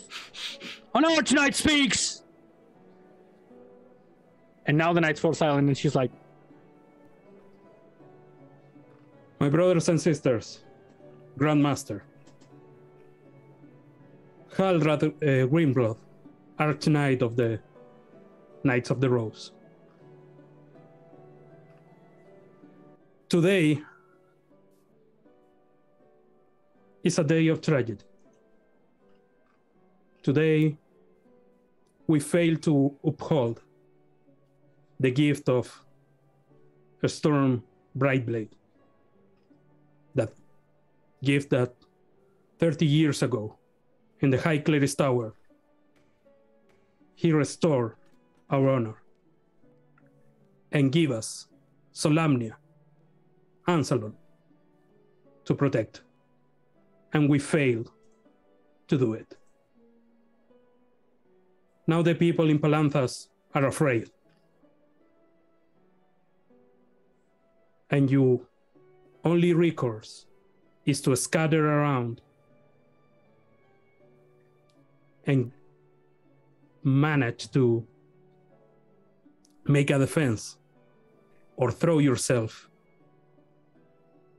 at the High Clerist's Tower and suicide with honor, knowing that your death means the fall of Palanthas. I know of great authority that the gods of good, are being impeded to act in our behalf. We fail to uphold Sir Storm honor, but we can still try to save this. I'm offering myself and my knights under my charge to go and find Paladin Kirigiolit and the others, so we can fight the Knights of Takhisis.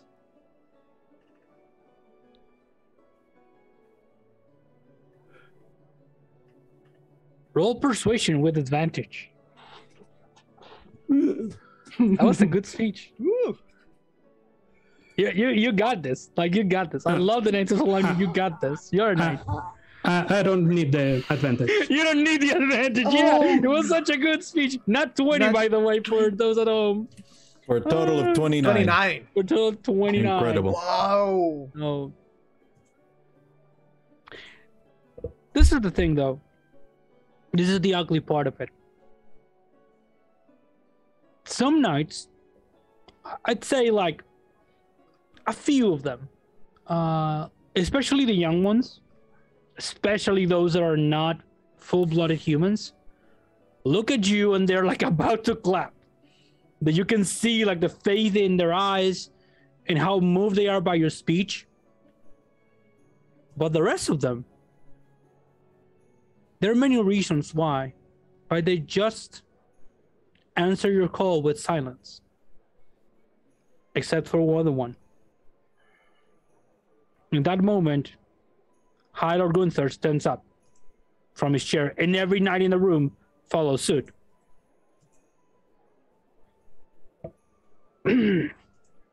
Enough has been said today. And I will do 2 things. 3, I think, with this.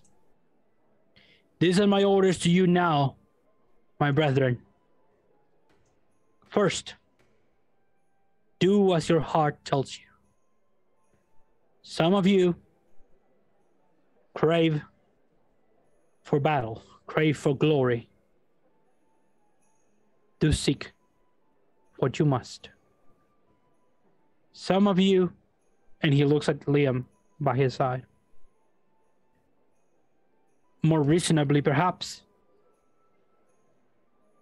are thinking about the good of the people.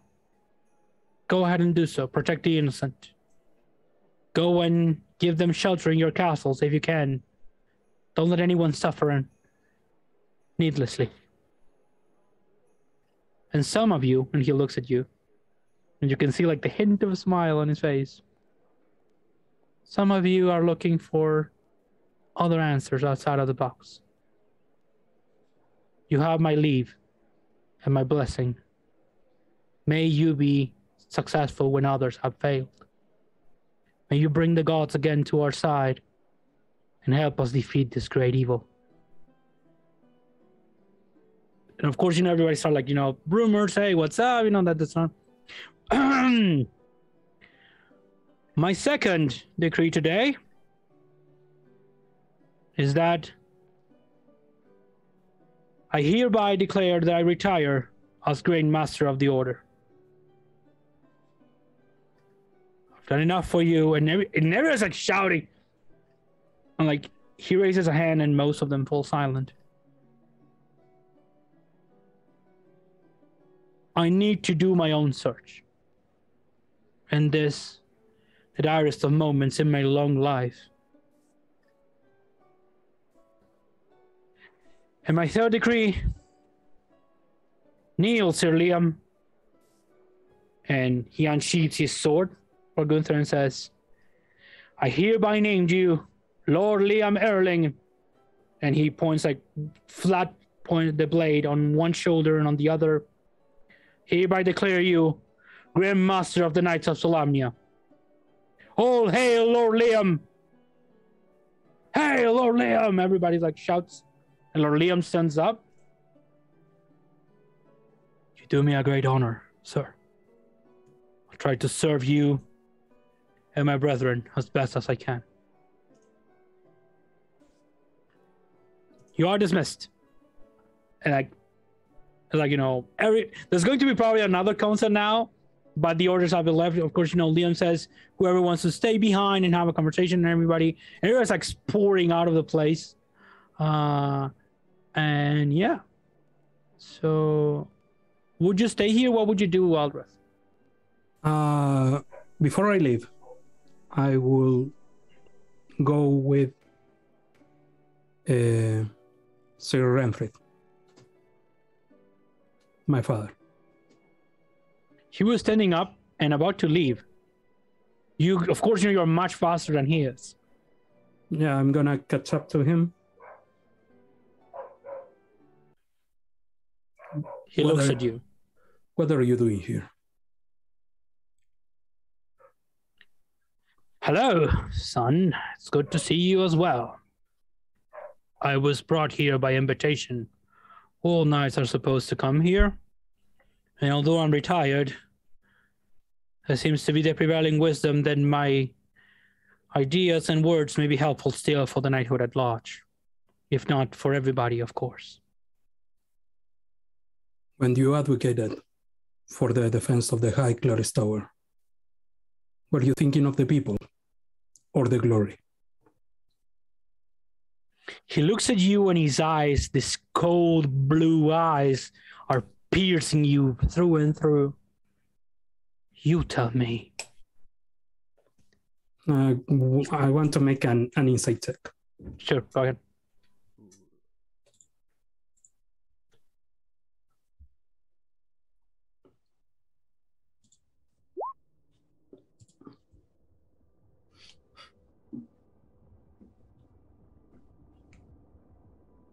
How much was that for the 20. audience at home?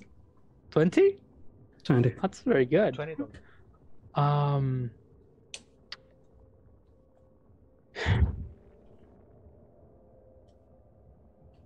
You see a little bit of both, but definitely it's more like leaning on the side of trying to prove himself before the end. I know that you love my sister. Honor her name. And defend the people. And he says, I'll do. As you should have. I'm gonna turn and leave. Awesome. And a dog barks. Yeah, sure. Don't worry. It was like a little bit of disturbing, but it was okay for the scene, I think. Yeah. So, who wants to go next? Karas or Jonah?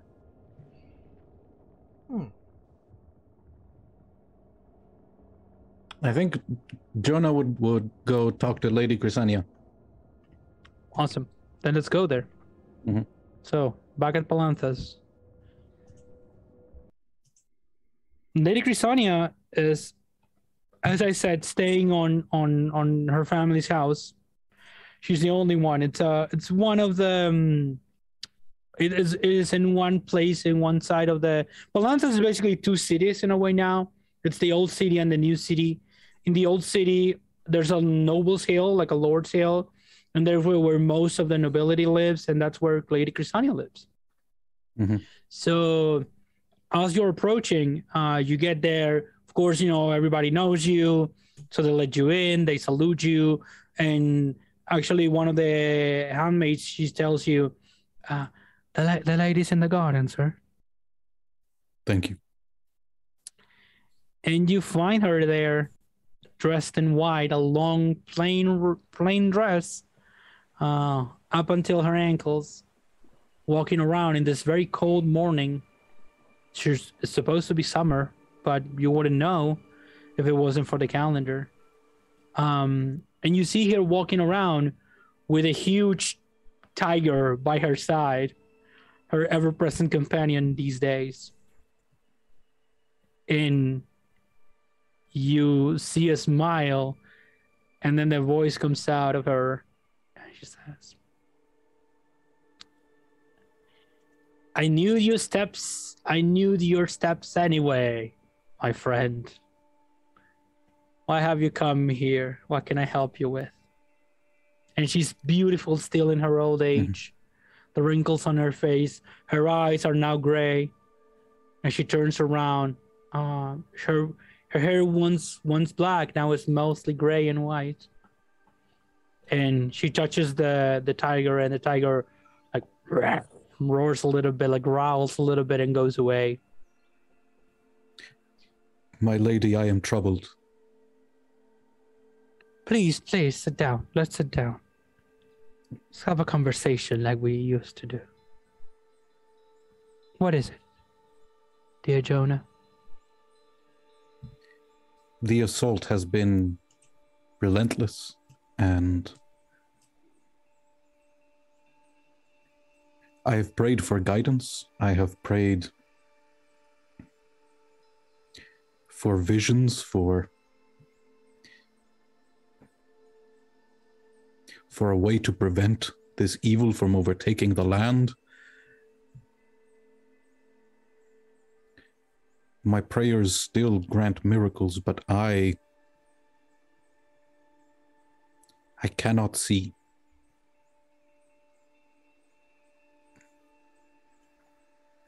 I do not know how to stop this. I do not know why Paladine, Kirijolith, Habakkuk, why Mishakal, why they are not here with us.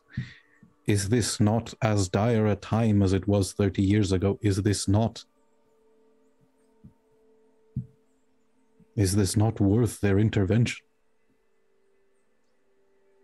And if it is, why are they not here?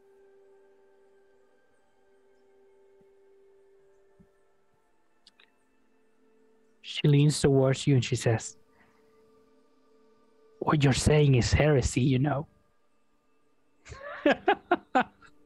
And she smiles and laughs. Says, I'm sorry, couldn't help it. Yes. But you said something interesting. You know that I cannot see now. I'm aware. And everybody commiserates me, or most people, I think. And I appreciate the concern, the empathy.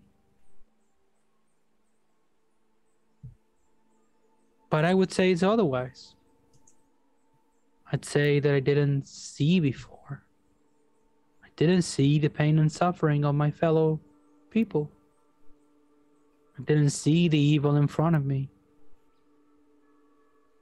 And I didn't see how my pride wouldn't let me see. You have spoken well, Jonah. Of course, the gods should be here. It's a huge menace. If a tenth of what they say about these knights is true, we're utterly doomed. So why aren't they here? If it serves any comfort to you, I've been praying to Paladin as well. And he doesn't answer my prayers. Not as he once did. But I don't feel aloofness in his heart, in his presence. I feel him far away, tired and suffering in a way. If the gods are not here, I think there must be something greatly standing in their way.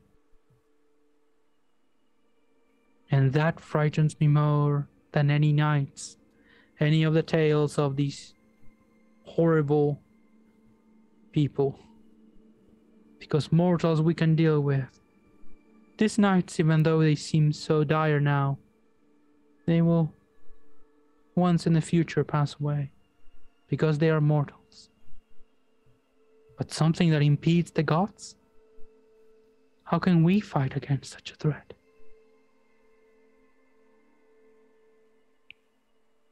Our prayers still grant miracles. We have the strength of the gods within us. Yes, but I think it's costing them dearly. We are their instrument then.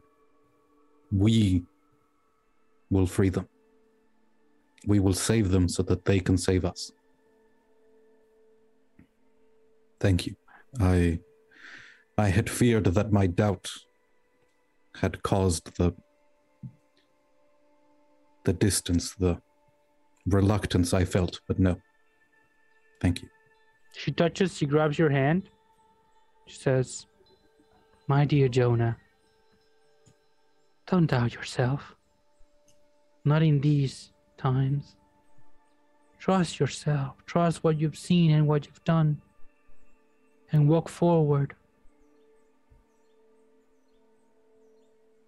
See beyond appearances. There may be people here that can still help you. Apart from me, of course. But other people that have knowledge which I don't possess. Yes. See beyond those lies, those appearances of deceptions. See what is in their hearts, because that is what is most valuable. Evil and good are not things we are. It's what we do." Thank you, my lady. You're most welcome. And I wish you success. For all of us. For the world.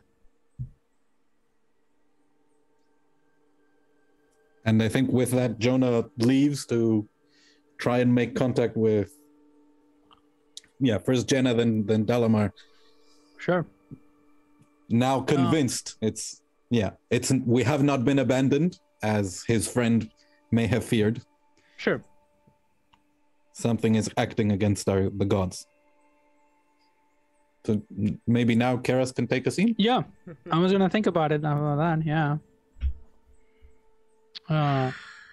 Let's have a very short break, though. Yeah. No, a little break. I really need a break. But thank you, everybody. I hope you're enjoying this.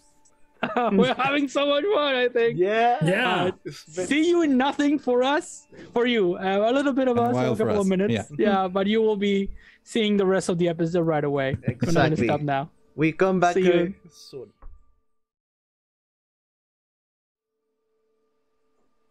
Hi, welcome back, everybody. It was just a moment for you, a little bit more for us.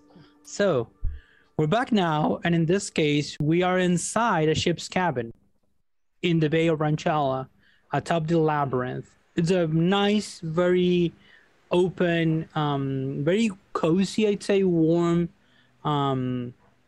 ship's cabin. You have a desk, your own chair, what would you, Keras, how would you decorate such a place? What does it have apart from like maps and like, you know, all the instruments you need to navigate the seas? What else? I think that, well, Keras is not wearing his hood, his cape. Colgado. He's Okay, it's staying on one side, like on yeah, sure. Maybe he decorate his cabin with some trinkets of past battles. Part of the armor of his sister. In fact, he is looking at it right now.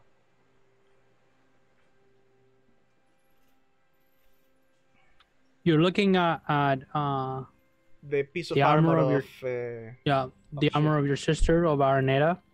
And as you're looking at it, you see her standing there, like looking at it the same as you are. And she's about to speak up when you hear knocking on the door. Come in. Hi, Captain, sir. Then you see a short, for audience, I think honestly, you see a short person with like a brown face, some brown eyes as well, beard, close to crop, like a furrowed brow of sorts, really nice. And he's like, hi, Captain, sir. Hello, Bonder. So, I'm here to bring you some news, sir. Go for it. Okay. I'm all ears. So, you have an ability, because we're using Strongholds and Followers rules, so you can gather intel if you want to. Your establishment is level 2. So you can spend either 100 gold pieces or 200 gold pieces, and then you make a roll to gather intelligence, and depending on the result is how much you're going to get. Okay. You can, if you spend 100, it's a +1 to the roll. If you spend 200, it's 2 + 2 to the roll. Question: This is happening after, before, in the middle? I think this is after the conversation you had with Aldrath, like when you decided that you were going to get some information about this whole situation, and maybe something that could help you, you know, to find the gods or find something regarding them. Then Keras will spend 200. Sure. So spend 200 gold and now roll +2, a d20 +2, and we'll see what comes out of it.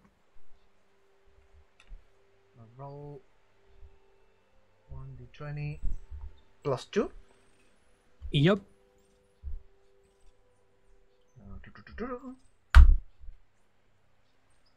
Not very good. 6. So, any luck? Bundar says, yeah, although I don't think they're good news, sir. Can I sit down? Sure. And he sits down and he's like, sure. Would you like some rum? I will like some rum. I will like some rum too. Okay, so he pours 2 glasses and he pours some rum for the both of you. And he raises the glass to you like, cheers, sir. So, this is not my kind of rum. So I just I've been asking around and asking our people to ask around, and it seems like everybody's having issues with their gods. But it may be a good piece of news because it's everybody. When I mean everybody, I mean the good guys and the bad guys and the other guys. So it's not a one-sided problem. It's general. Nope. Seems to be everybody. Actually, some people say that some of their prayers are not working, some of the miracles are not happening, and it's across the board. But Johann say that his praying was working. That's weird. Lucky guy, I guess. Huh. Like always. I wish that we have that luck that he had. Will come in handy. Eh, So we do what we can. So it's an everyone problem. This god stuff. yep.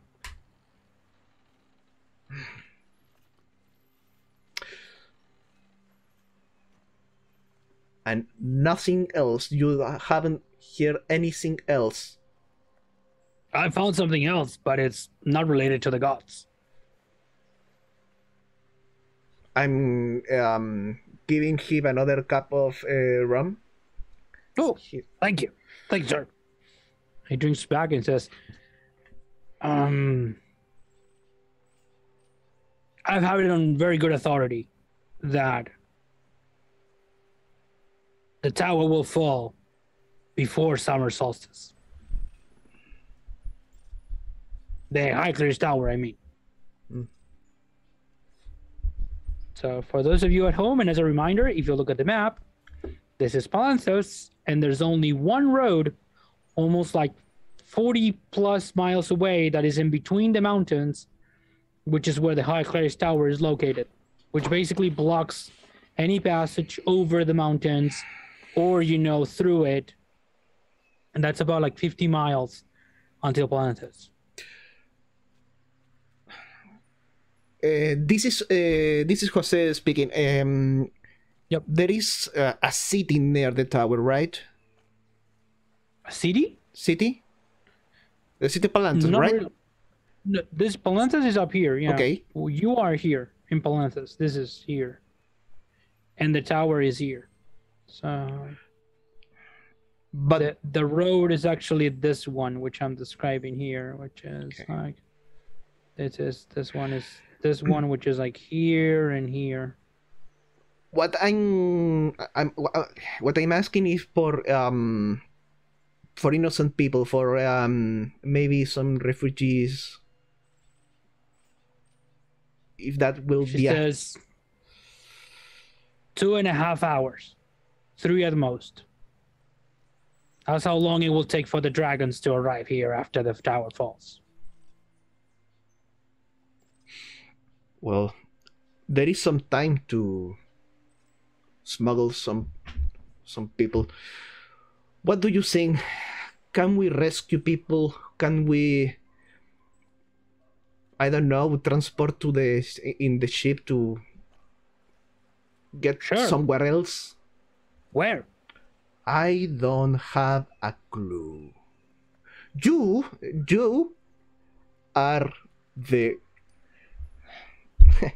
sorry, looking my points. You are my first mate. First mate.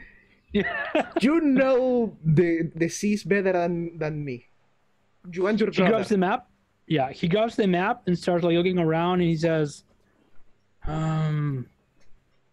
Ergoth could be an option, but it's too close. Maybe trusting in the knights, going or the gnomes, pray the gods, go here. That would be moving further west. We could do that for sure. Business is about to become really hard here, sir. Yeah, I know. Tell you what, I think that I will need to accompany Haldar. I never say his name. And Jonan. So Sure. you will be in charge of the ship. Take the most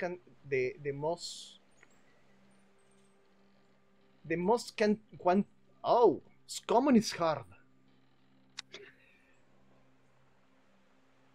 Take wherever people you can. Take it away if you can. And I don't know. Do something fun. Sure. I'll send you a message where we find the port. I'll be waiting for them. Sure. one more thing. Don't forget to look about foxes. Yes, sir. I'll send you an urgent message if I find anything about that. And then he says a curse word in Dwarvish. You've come to know that is one of the harshest way you can defer to someone in Dwarvish.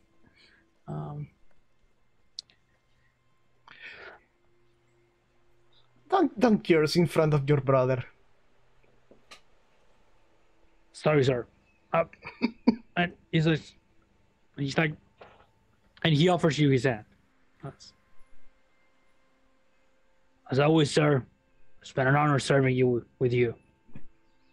Safe travel. Okay. Let's go back to Jonah. So, I'm gonna say, Jonah, that your, let's say that your enterprise got you something. You spoke to young Jenna. She's a very nice person. Well, how did you approach her, by the way? What was your attitude towards her? She's young, like super young. As I said, she's supposed to be 25, but she doesn't look 25. Probably, honestly, I mean, he's in his mid-30s, so he remembers, particularly after the life of Lady Chrysania, he knows what it can require to suddenly take on a lot of power and responsibility. So he, as much as he needs something from that interaction, he probably went in honestly, like, you are now someone of great responsibility, you hold great power, this is a dire time, we are the people who get things done, like, this is what it takes. Like, people from completely different spheres of power and influence coming together to try and solve the big problems. May I ask, why do you come to me, sir? Shouldn't you be looking for the great wizard in this place? The one in the Black Tower, if I will? I am. I believe if I am to obtain an audience with the leader of... He's the leader of the Black Rose, right? And the leader of the Conclave. Yeah, so it's like, yeah. So if I am to attain an audience, I believe I am in the right place. She looks at you with her inquisitive green eyes, like trying to read through you in a way.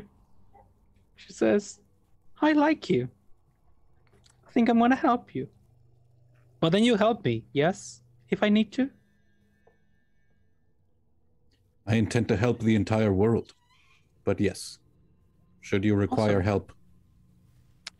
I'll come to you as soon as I can, and I'll let you know if I was successful or not.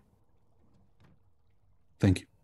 Okay, so a couple of days passed, and then one day in the evening, you see her arrive after your, like, basically your late night service or your evening service at the church. The church is packed, by the way, because people are it's super cold outside.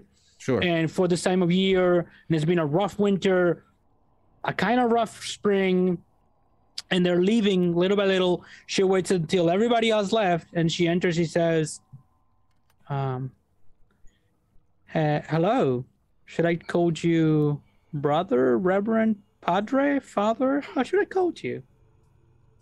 Jonah is my name. So, Jonah, I have some good news for you. And she looks around trying to see if there's anybody here. Do you have a more private place? You can step into our offices. Sure. And my office there's quite a bit of research that Fen and I have been like going through old tomes, trying to find places of significance. Sure. She enters the room and she's like, oh, fascinating. A man of the cloth who also appreciates knowledge?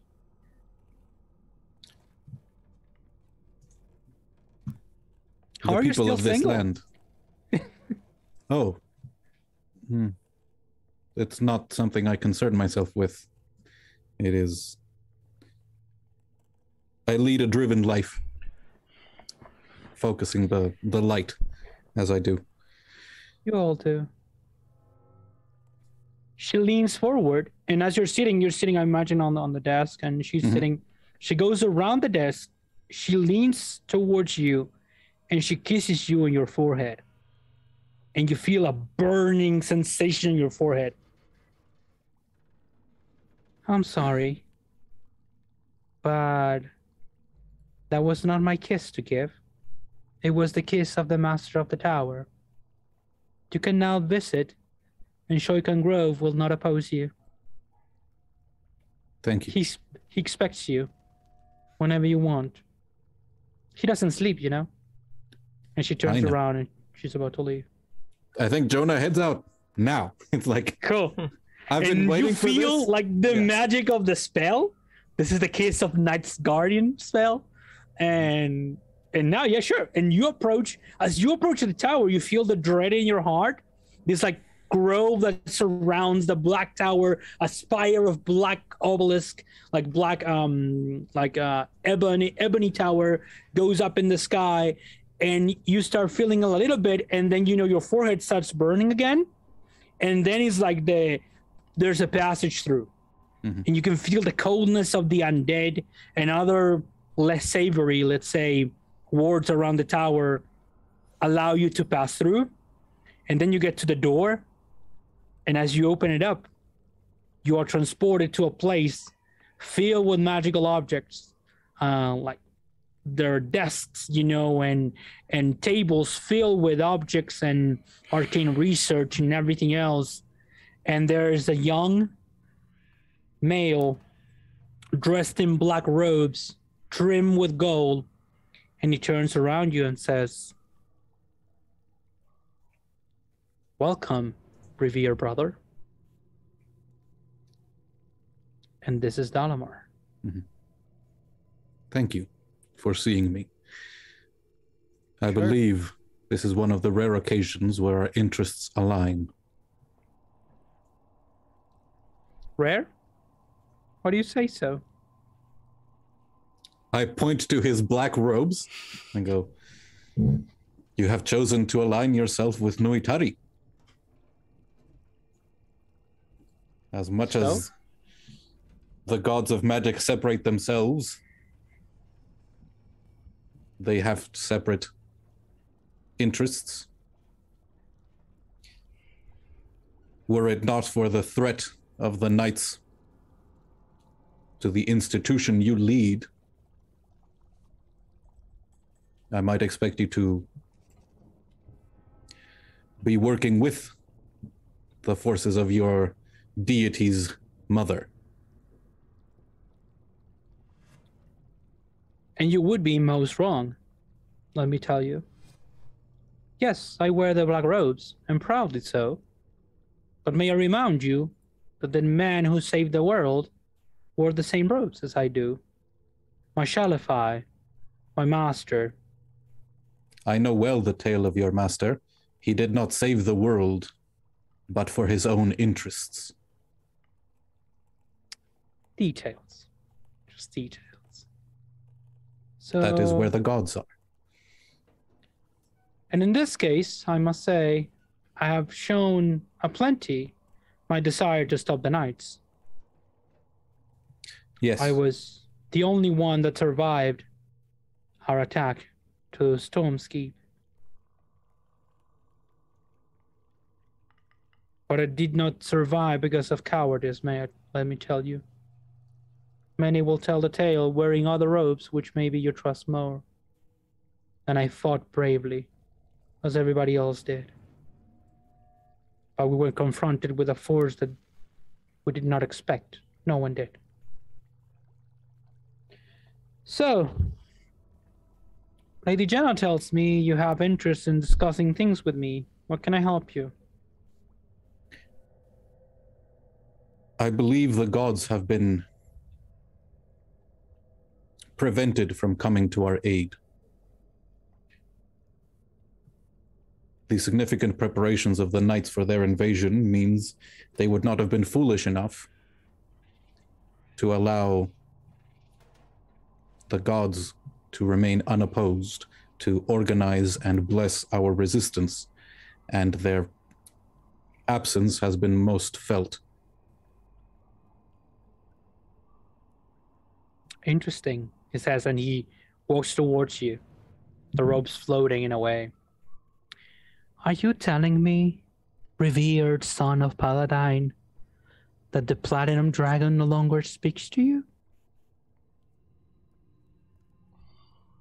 He speaks to me, and I create light in my hand as I bring light into this, sanctum of darkness.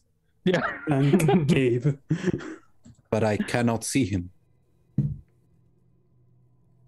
He is not in this land. The warrior does not lead us. Of course he's not. You just need to look at the sky. Mashalafai was the first one to discover this, that the constellations correspond to whatever the gods are. No, he's not here. But the queen is also not here. And I count that as a blessing. So the rumors are true. Everybody's feeling the absence of the gods. Well, you've been forthcoming. I'll be the same to you. I will pay you that courtesy. We're having issues as well. We're not like you are, of course, because we draw the magic through the moons, but through our will.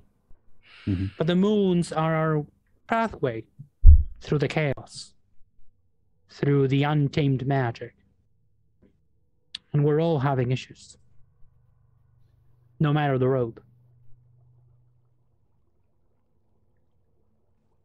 So it seems like all the gods are not available.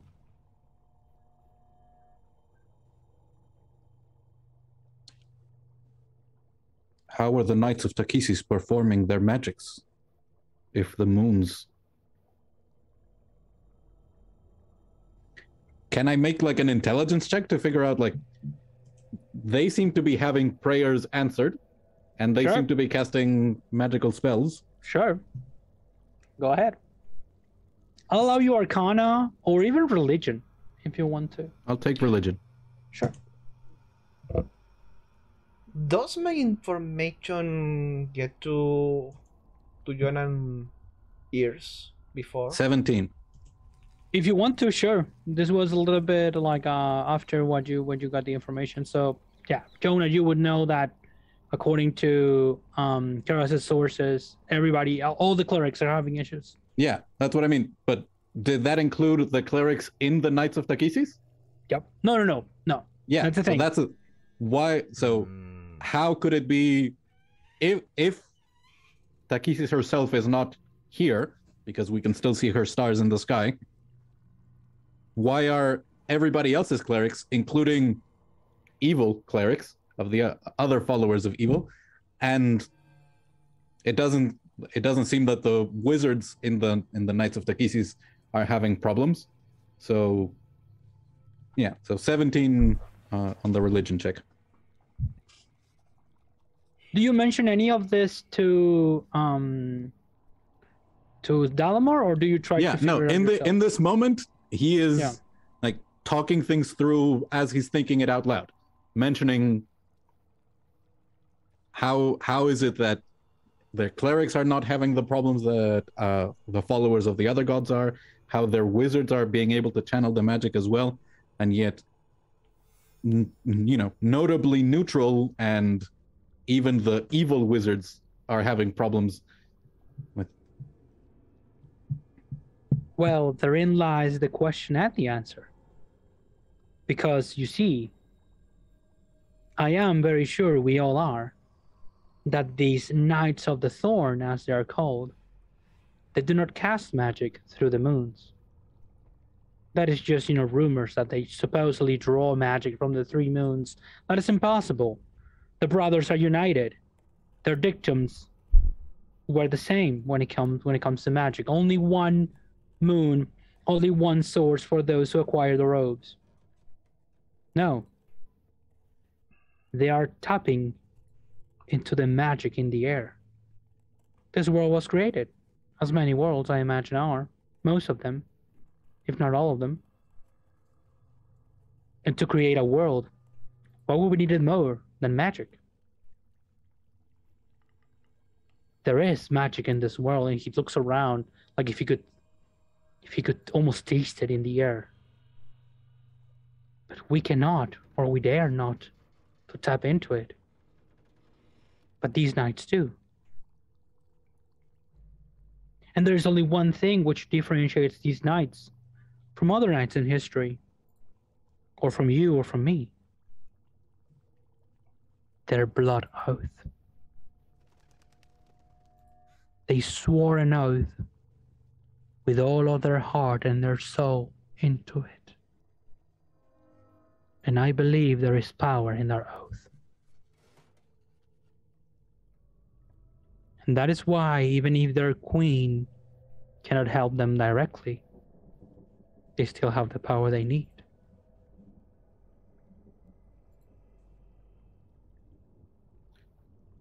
Well, that is certainly troubling, and I appreciate you sharing it.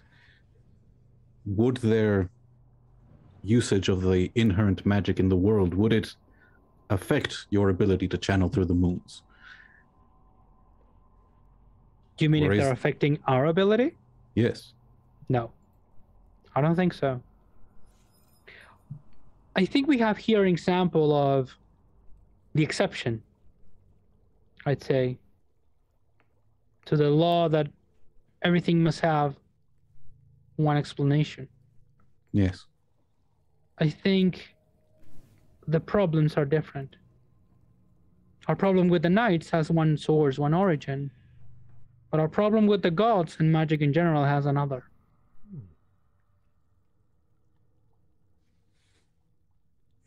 I think at the very least the knights must have known this would happen. They would have not left it up to chance. Either they knew it would occur and waited until the correct moment to launch their invasion, or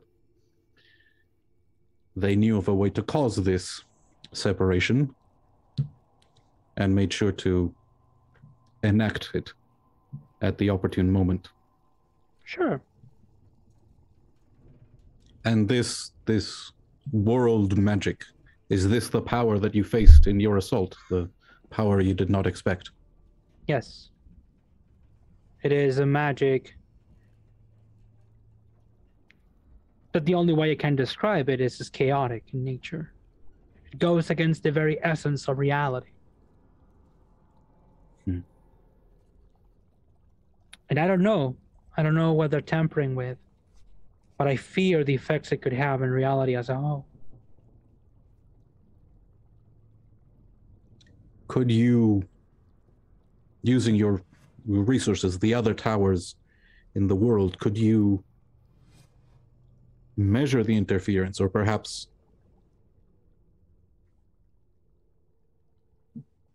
trace when these the distance began to occur? Could we establish a pattern? I have been trying to attempt it with the miracles, but I had not attempted to include failures of the arcane as well. I could try. We're spread thin as it is, though. I cannot imagine there is a greater cause. Holy man, why don't you go to the source?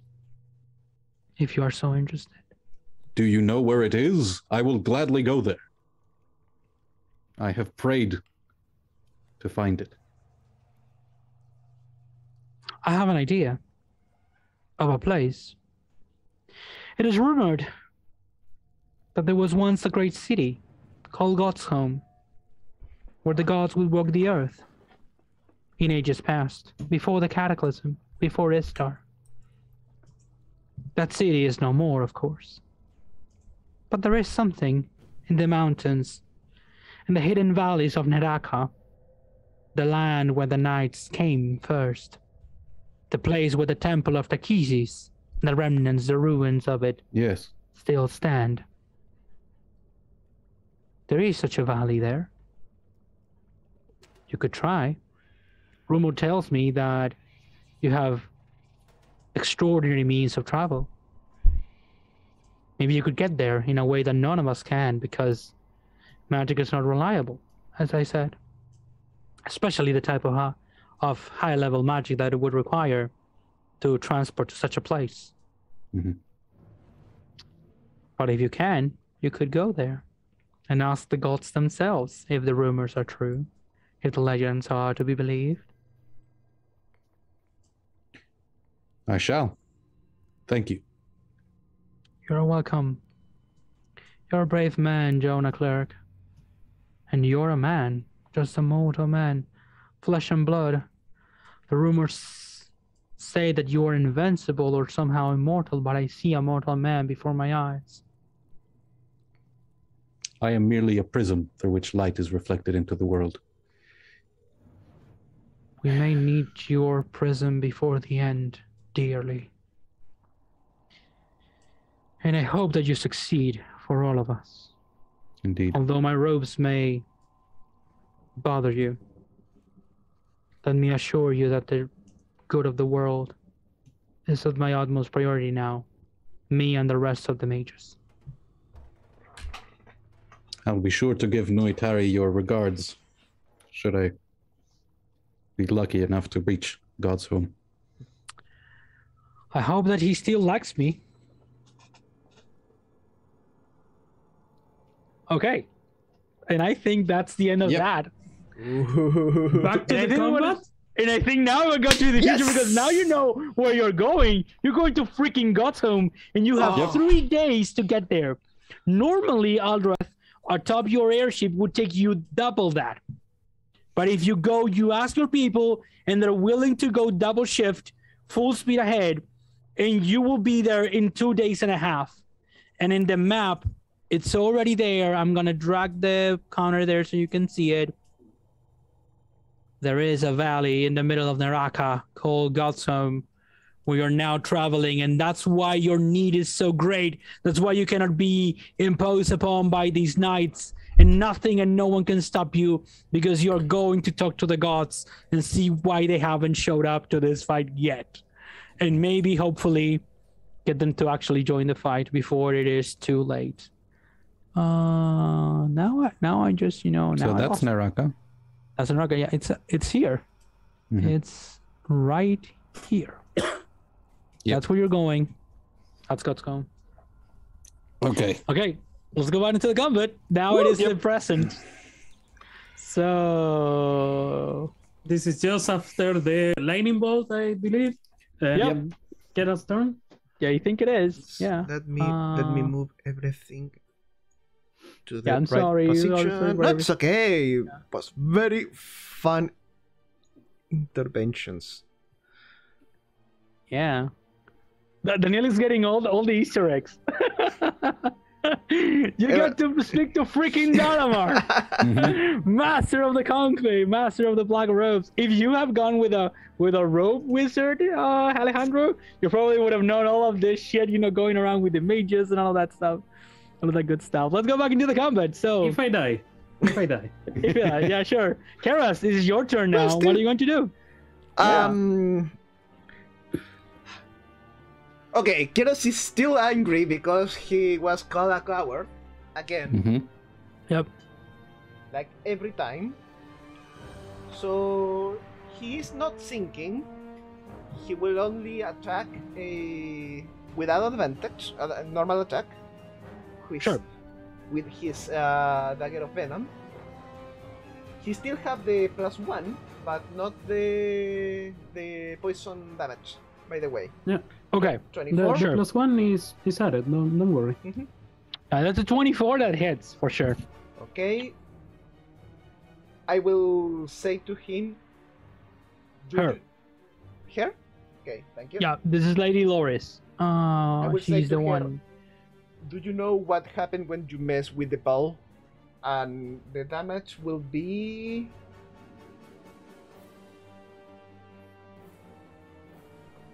So it's not the sneak. So it's only 8 points of damage. 8 points of damage, yeah, sure. On the 12, But still the venom. poison? So yeah, it still has to do the saving throw. Oh. So that's a con save. Let me check. Con save. Which is one of her good saves, by the way. No, she failed. That's 12 more points. And is she poisoned now? Because of there. Yep, become poisoned for 1 minute. Holy shit. That's bad.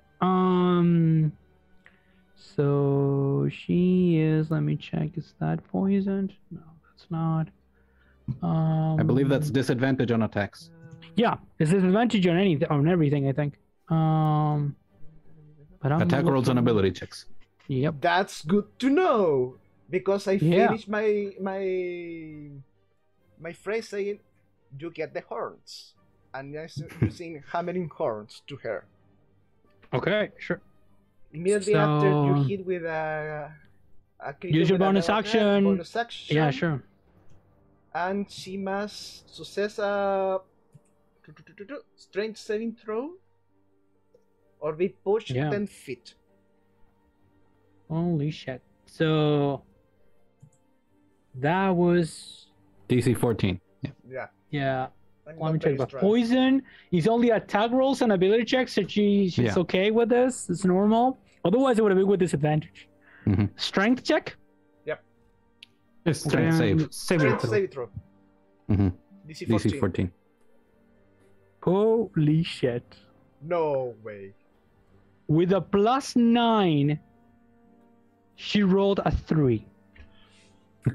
What? So She's weakened by the poison, and you hammer her instead. And as you do, she falls off, hits the side of the prow of the moon chaser, and goes flying down. And immediately, the dragon starts flying after her, desperate. Told you so. That was brilliant and horrifying at the same time. Mhm. So she's falling. And the dragon is falling with her, trying to catch her before she hits the ground. Jonah, it's your turn now. What are you going to do? Hold on. Sure, For, go ahead, for Kiris. to finish my turn, I will Yep. go up 10 feet, only to be close to everyone. Mhm. Yep. And that's it. Okay. Awesome. So Jonah will, smoking from the lightning that went through him, sort of Yep. turn around just to make sure that Wormblood is fine. Yeah. And then I'll take a step to the side to break the line. Yep. And Jonah will say,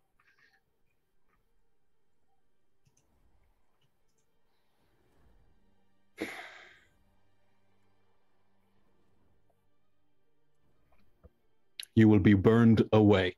And he lifts up a hand, and light shines from his symbol through his arm and up, and begins creating a creature that looks much like him, but size large, out of pure light, and holding in this giant Jonah's hand a glowing mace, as I summon a celestial spirit at 6th level, which means 3 Of course he attacks does. Yeah. at +11. It is So- large, yeah. Yep. So that's a 24 to hit, That hits, for sure. a 20 to hit, that might not, That hit as well, yeah. and a 29 to hit. Those all 3 hit. Put it, you can now move this and put it whenever you want to. So this huge thingy. Yep, got it. So how much damage is that? So that is 1d10 plus 9. Okay. So, sorry, that 9 has an additional 6, so that's 15 for the first hit. Okay.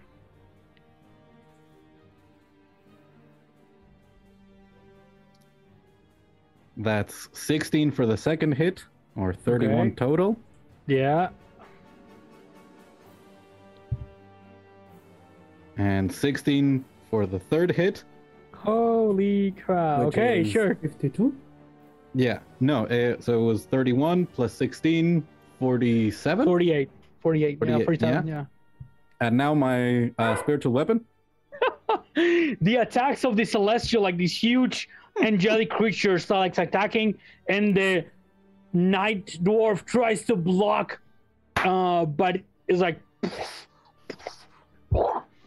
and now the spiritual weapon is like on the ground, like knocked almost unconscious, and then your spiritual weapon, which is like a lance of light, you said, yeah? Yep. It passes through him, and that I think 20. is for another 20 points of damage. Yep. Wasn't that And true? this knight looks rough, like super bad, Mm-hmm. like spewing blood and all of that, like not looking good. From where am I?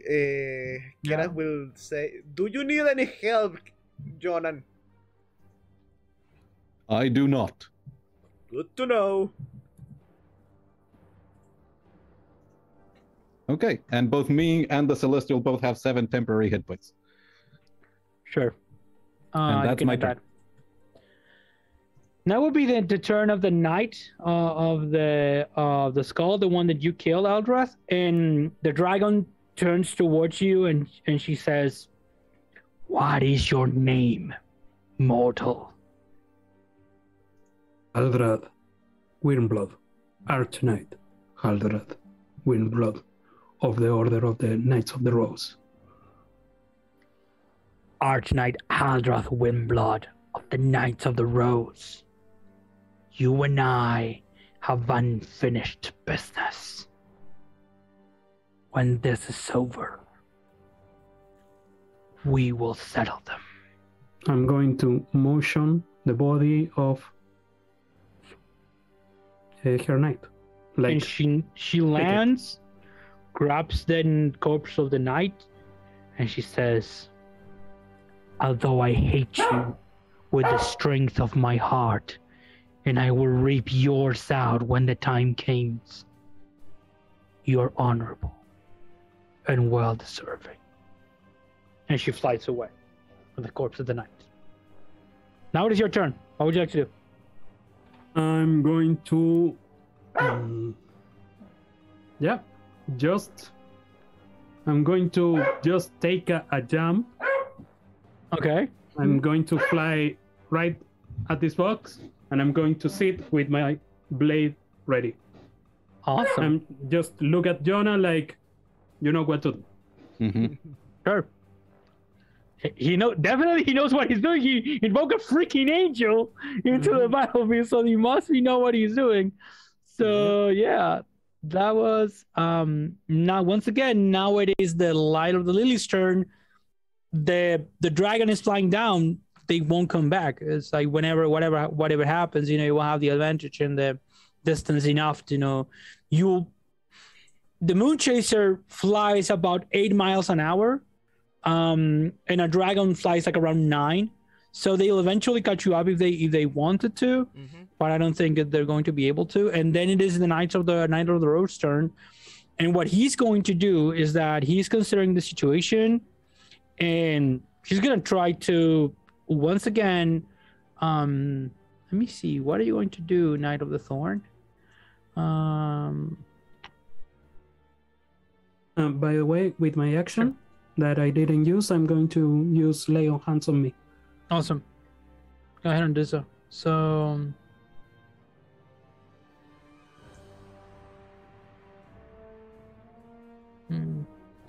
no, I think he's actually going to try to kill you with the last bit of his strength. Oh no, I think what he's going to do, he starts conjuring with the wand, and then he says a word. They say a word, and like a lot of like thunder, like a huge thunder hits the ground, and everybody in a 20-foot radius is gonna need to do a strength saving throw. So I'm gonna say 20-foot radius, so that would be, yep, that'd be you, that'd be you, that'd be you, that'd be you, yep. So Karas, Haldrad, and all of you need to make This is dexterity saving throw. Dex. Oh, Dex, save? yes. Yeah, dex save. and I DC am not 15. within 10 feet of Nope. Wormlet, unfortunately. I'm sorry, no. Get us That's roll alright. a 21. Awesome. 20. That's good. Yep, let me check my Okay. Celestial. My aura is carrying me so bad right now, and I love it. Freaking love it. Yep. Nat 20 on the Celestial, 22. Awesome. Good, very good. So all of you saved, and because you saved, you're gonna take 36 points, 35 points of thunder damage. Yeah. You're alive, don't worry. So that's You'll leave more. 28 and my Yeah. temporary hit points. Yeah. Hold on. 35 with a save. With a save. It was Damn, 70 damage. These Knights of the Thorn are Nasty. unreal. So Yeah. was that Thunderstep or was that something else? No. Once again, these are not spells, like in the traditional sense of the word. These are weird magical thingies that they do in a way. Mhm. It seems like the wand was important for this as well. Like the wand always turns on whenever they say the words and all of that. But it seems like regular casting, but the results are way different from anything you've ever experienced before. Elena, So, question. Yep. It's an spell, it's an area effect? It's an area of effect, yeah. So you Evasion. take 0. You can use evasion, yes. So that's basically 0 for you? Yep, Yep. Yeah. because he succeeded. Fucking badass. And it's a dex save, so yeah. It's a dex Yep. save. Yeah. So, Awesome. Keras will do a jump. You can go ahead and move away. Like it's thunder damage, so I think it's mostly like it's like the sound is super okay. high, but you're able to move away like from the center of the explosion of the sound. And now he looks like super frustrated that you didn't basically die with that. And now I think it is your turn, Keras. What are you going to do? Are you sure you can do this? Or do you want any help? I'll do this.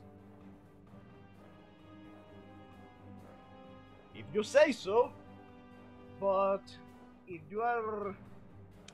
Oh, I don't know. Yes. You know, if you need me, I'm be here, and I'm going to hold my action, an attack action, in case that this knight do something unhonorable. Sure. Jonah, it is your turn. Don't tell me. I ruined your... No. Okay. I'm just trying to figure out, like, how bloody does this knight look? Super bloodied. Yeah. Yeah. Not That's like what I extra thought. bloodied, but it's bloodied like, yeah. Looks pretty rough. I think I'm just going to do Sacred Flame. Okay. And so dexterity save 19 and attack with my spiritual weapon. Sure. And the you're angel trying attacks as to- well. Yeah, Yeah. the angel attacks right after me with 3 attacks. Ridiculous. So, Dex save you said for the first one? Yeah. Or for Sacred Flame, Dex? Correct, dex 19. So Dex 19. I don't think it's gonna be not 1. They fail. There's the That's the spiritual weapon. That's 16. Yeah. And here comes 4d8 from my Sacred Flame. That's And that's a cantrip, isn't it? Wow. yep, 19. Yep. And if it's Okay. if they're still alive, They're still Here alive. comes- Yeah. 3 attacks from the Celestial. No, but I think you need the damage from the spiritual It weapon. has, What is it the has the damage? 4d8. Yeah. What is the damage of the spiritual weapon? 19 Sacred Flame. Spiritual weapon was 16 total. Oh, sorry. How do you want to do this? It's exactly 35, Yeah. which is what they had left. I think this time I do the full effect of the spear. The one that he was able to block with shield before. Sure. The spear pierces through, and then there's a burst of light coming through the spiritual weapon that burns through the body. And I guess the celestial picks up the body and just hands it to the dragon. Like, take it. The dragon receives it, like nods, doesn't say anything, and they fly away, following the other dragon that is actually carrying the body of the Knight of the Skull. And I think that super badass situation is going to be the end of our combat. Mm-hmm. And I think as well the end of our session. Before that, I want to know, can I do very sneakily, because that knight dead in front of me, take a soul trinket? What is the soul trinket in he posted when someone dies near him, he can materialize a token of the departed that can take whatever form he wants, and he can use it for his abilities. Yeah, it isn't like you grab their soul or anything. Yeah, as you know, a trinket. No. Okay, maybe then in that case, yes, yeah, sure. Maybe a fraction of that. A sliver of its life essence that take physical form. Mm-hmm. Yeah, sure. You get. Actually, I'm gonna give you the wand. Okay. I was gonna ask about that. Yeah. Yeah, but you have the wand. You get like a mini wand if you want to, like the representation of this. But you get the wand. The wand stays there. The creature flies away, and I'll say that as you do so, you keep on going, flying away, running towards your destiny, and welcome to level 12. What? Everybody. Yeah. Level up. Mm-hmm. That was fast. We said that we were going to level. We spent a long time on level 11. Okay. Yeah, it was like a couple of weeks. We had like 3-4 adventures at level 11 before this. Yeah. Then we had a long downtime. Now we're level. Yep. And then you did this. 11. Welcome to level 12. 12th level for everybody. Woo! That was a session. Very great. Thank you, everybody. Thank you, everybody at home. Really good. I hope you had a great time I think I'm going to speak for all as we all did. Yeah. Definitely. Do you want more of this? Couple of weeks is going to be here, another video with our next session as these brave heroes travel through the skies towards God's home and trying to speak with the gods. Look at that. That sounds awesome, doesn't it? Yeah. Sounds awesome. Okay. Good night, everybody. Thanks a lot for coming. As always, like, share, subscribe. If you like this, share it with someone that may like it as well. Yeah. We would love to have more people saying our stuff, and we put a lot of effort into it, as you can see, I hope. And we'll see you next time. See you, everyone. Goodbye.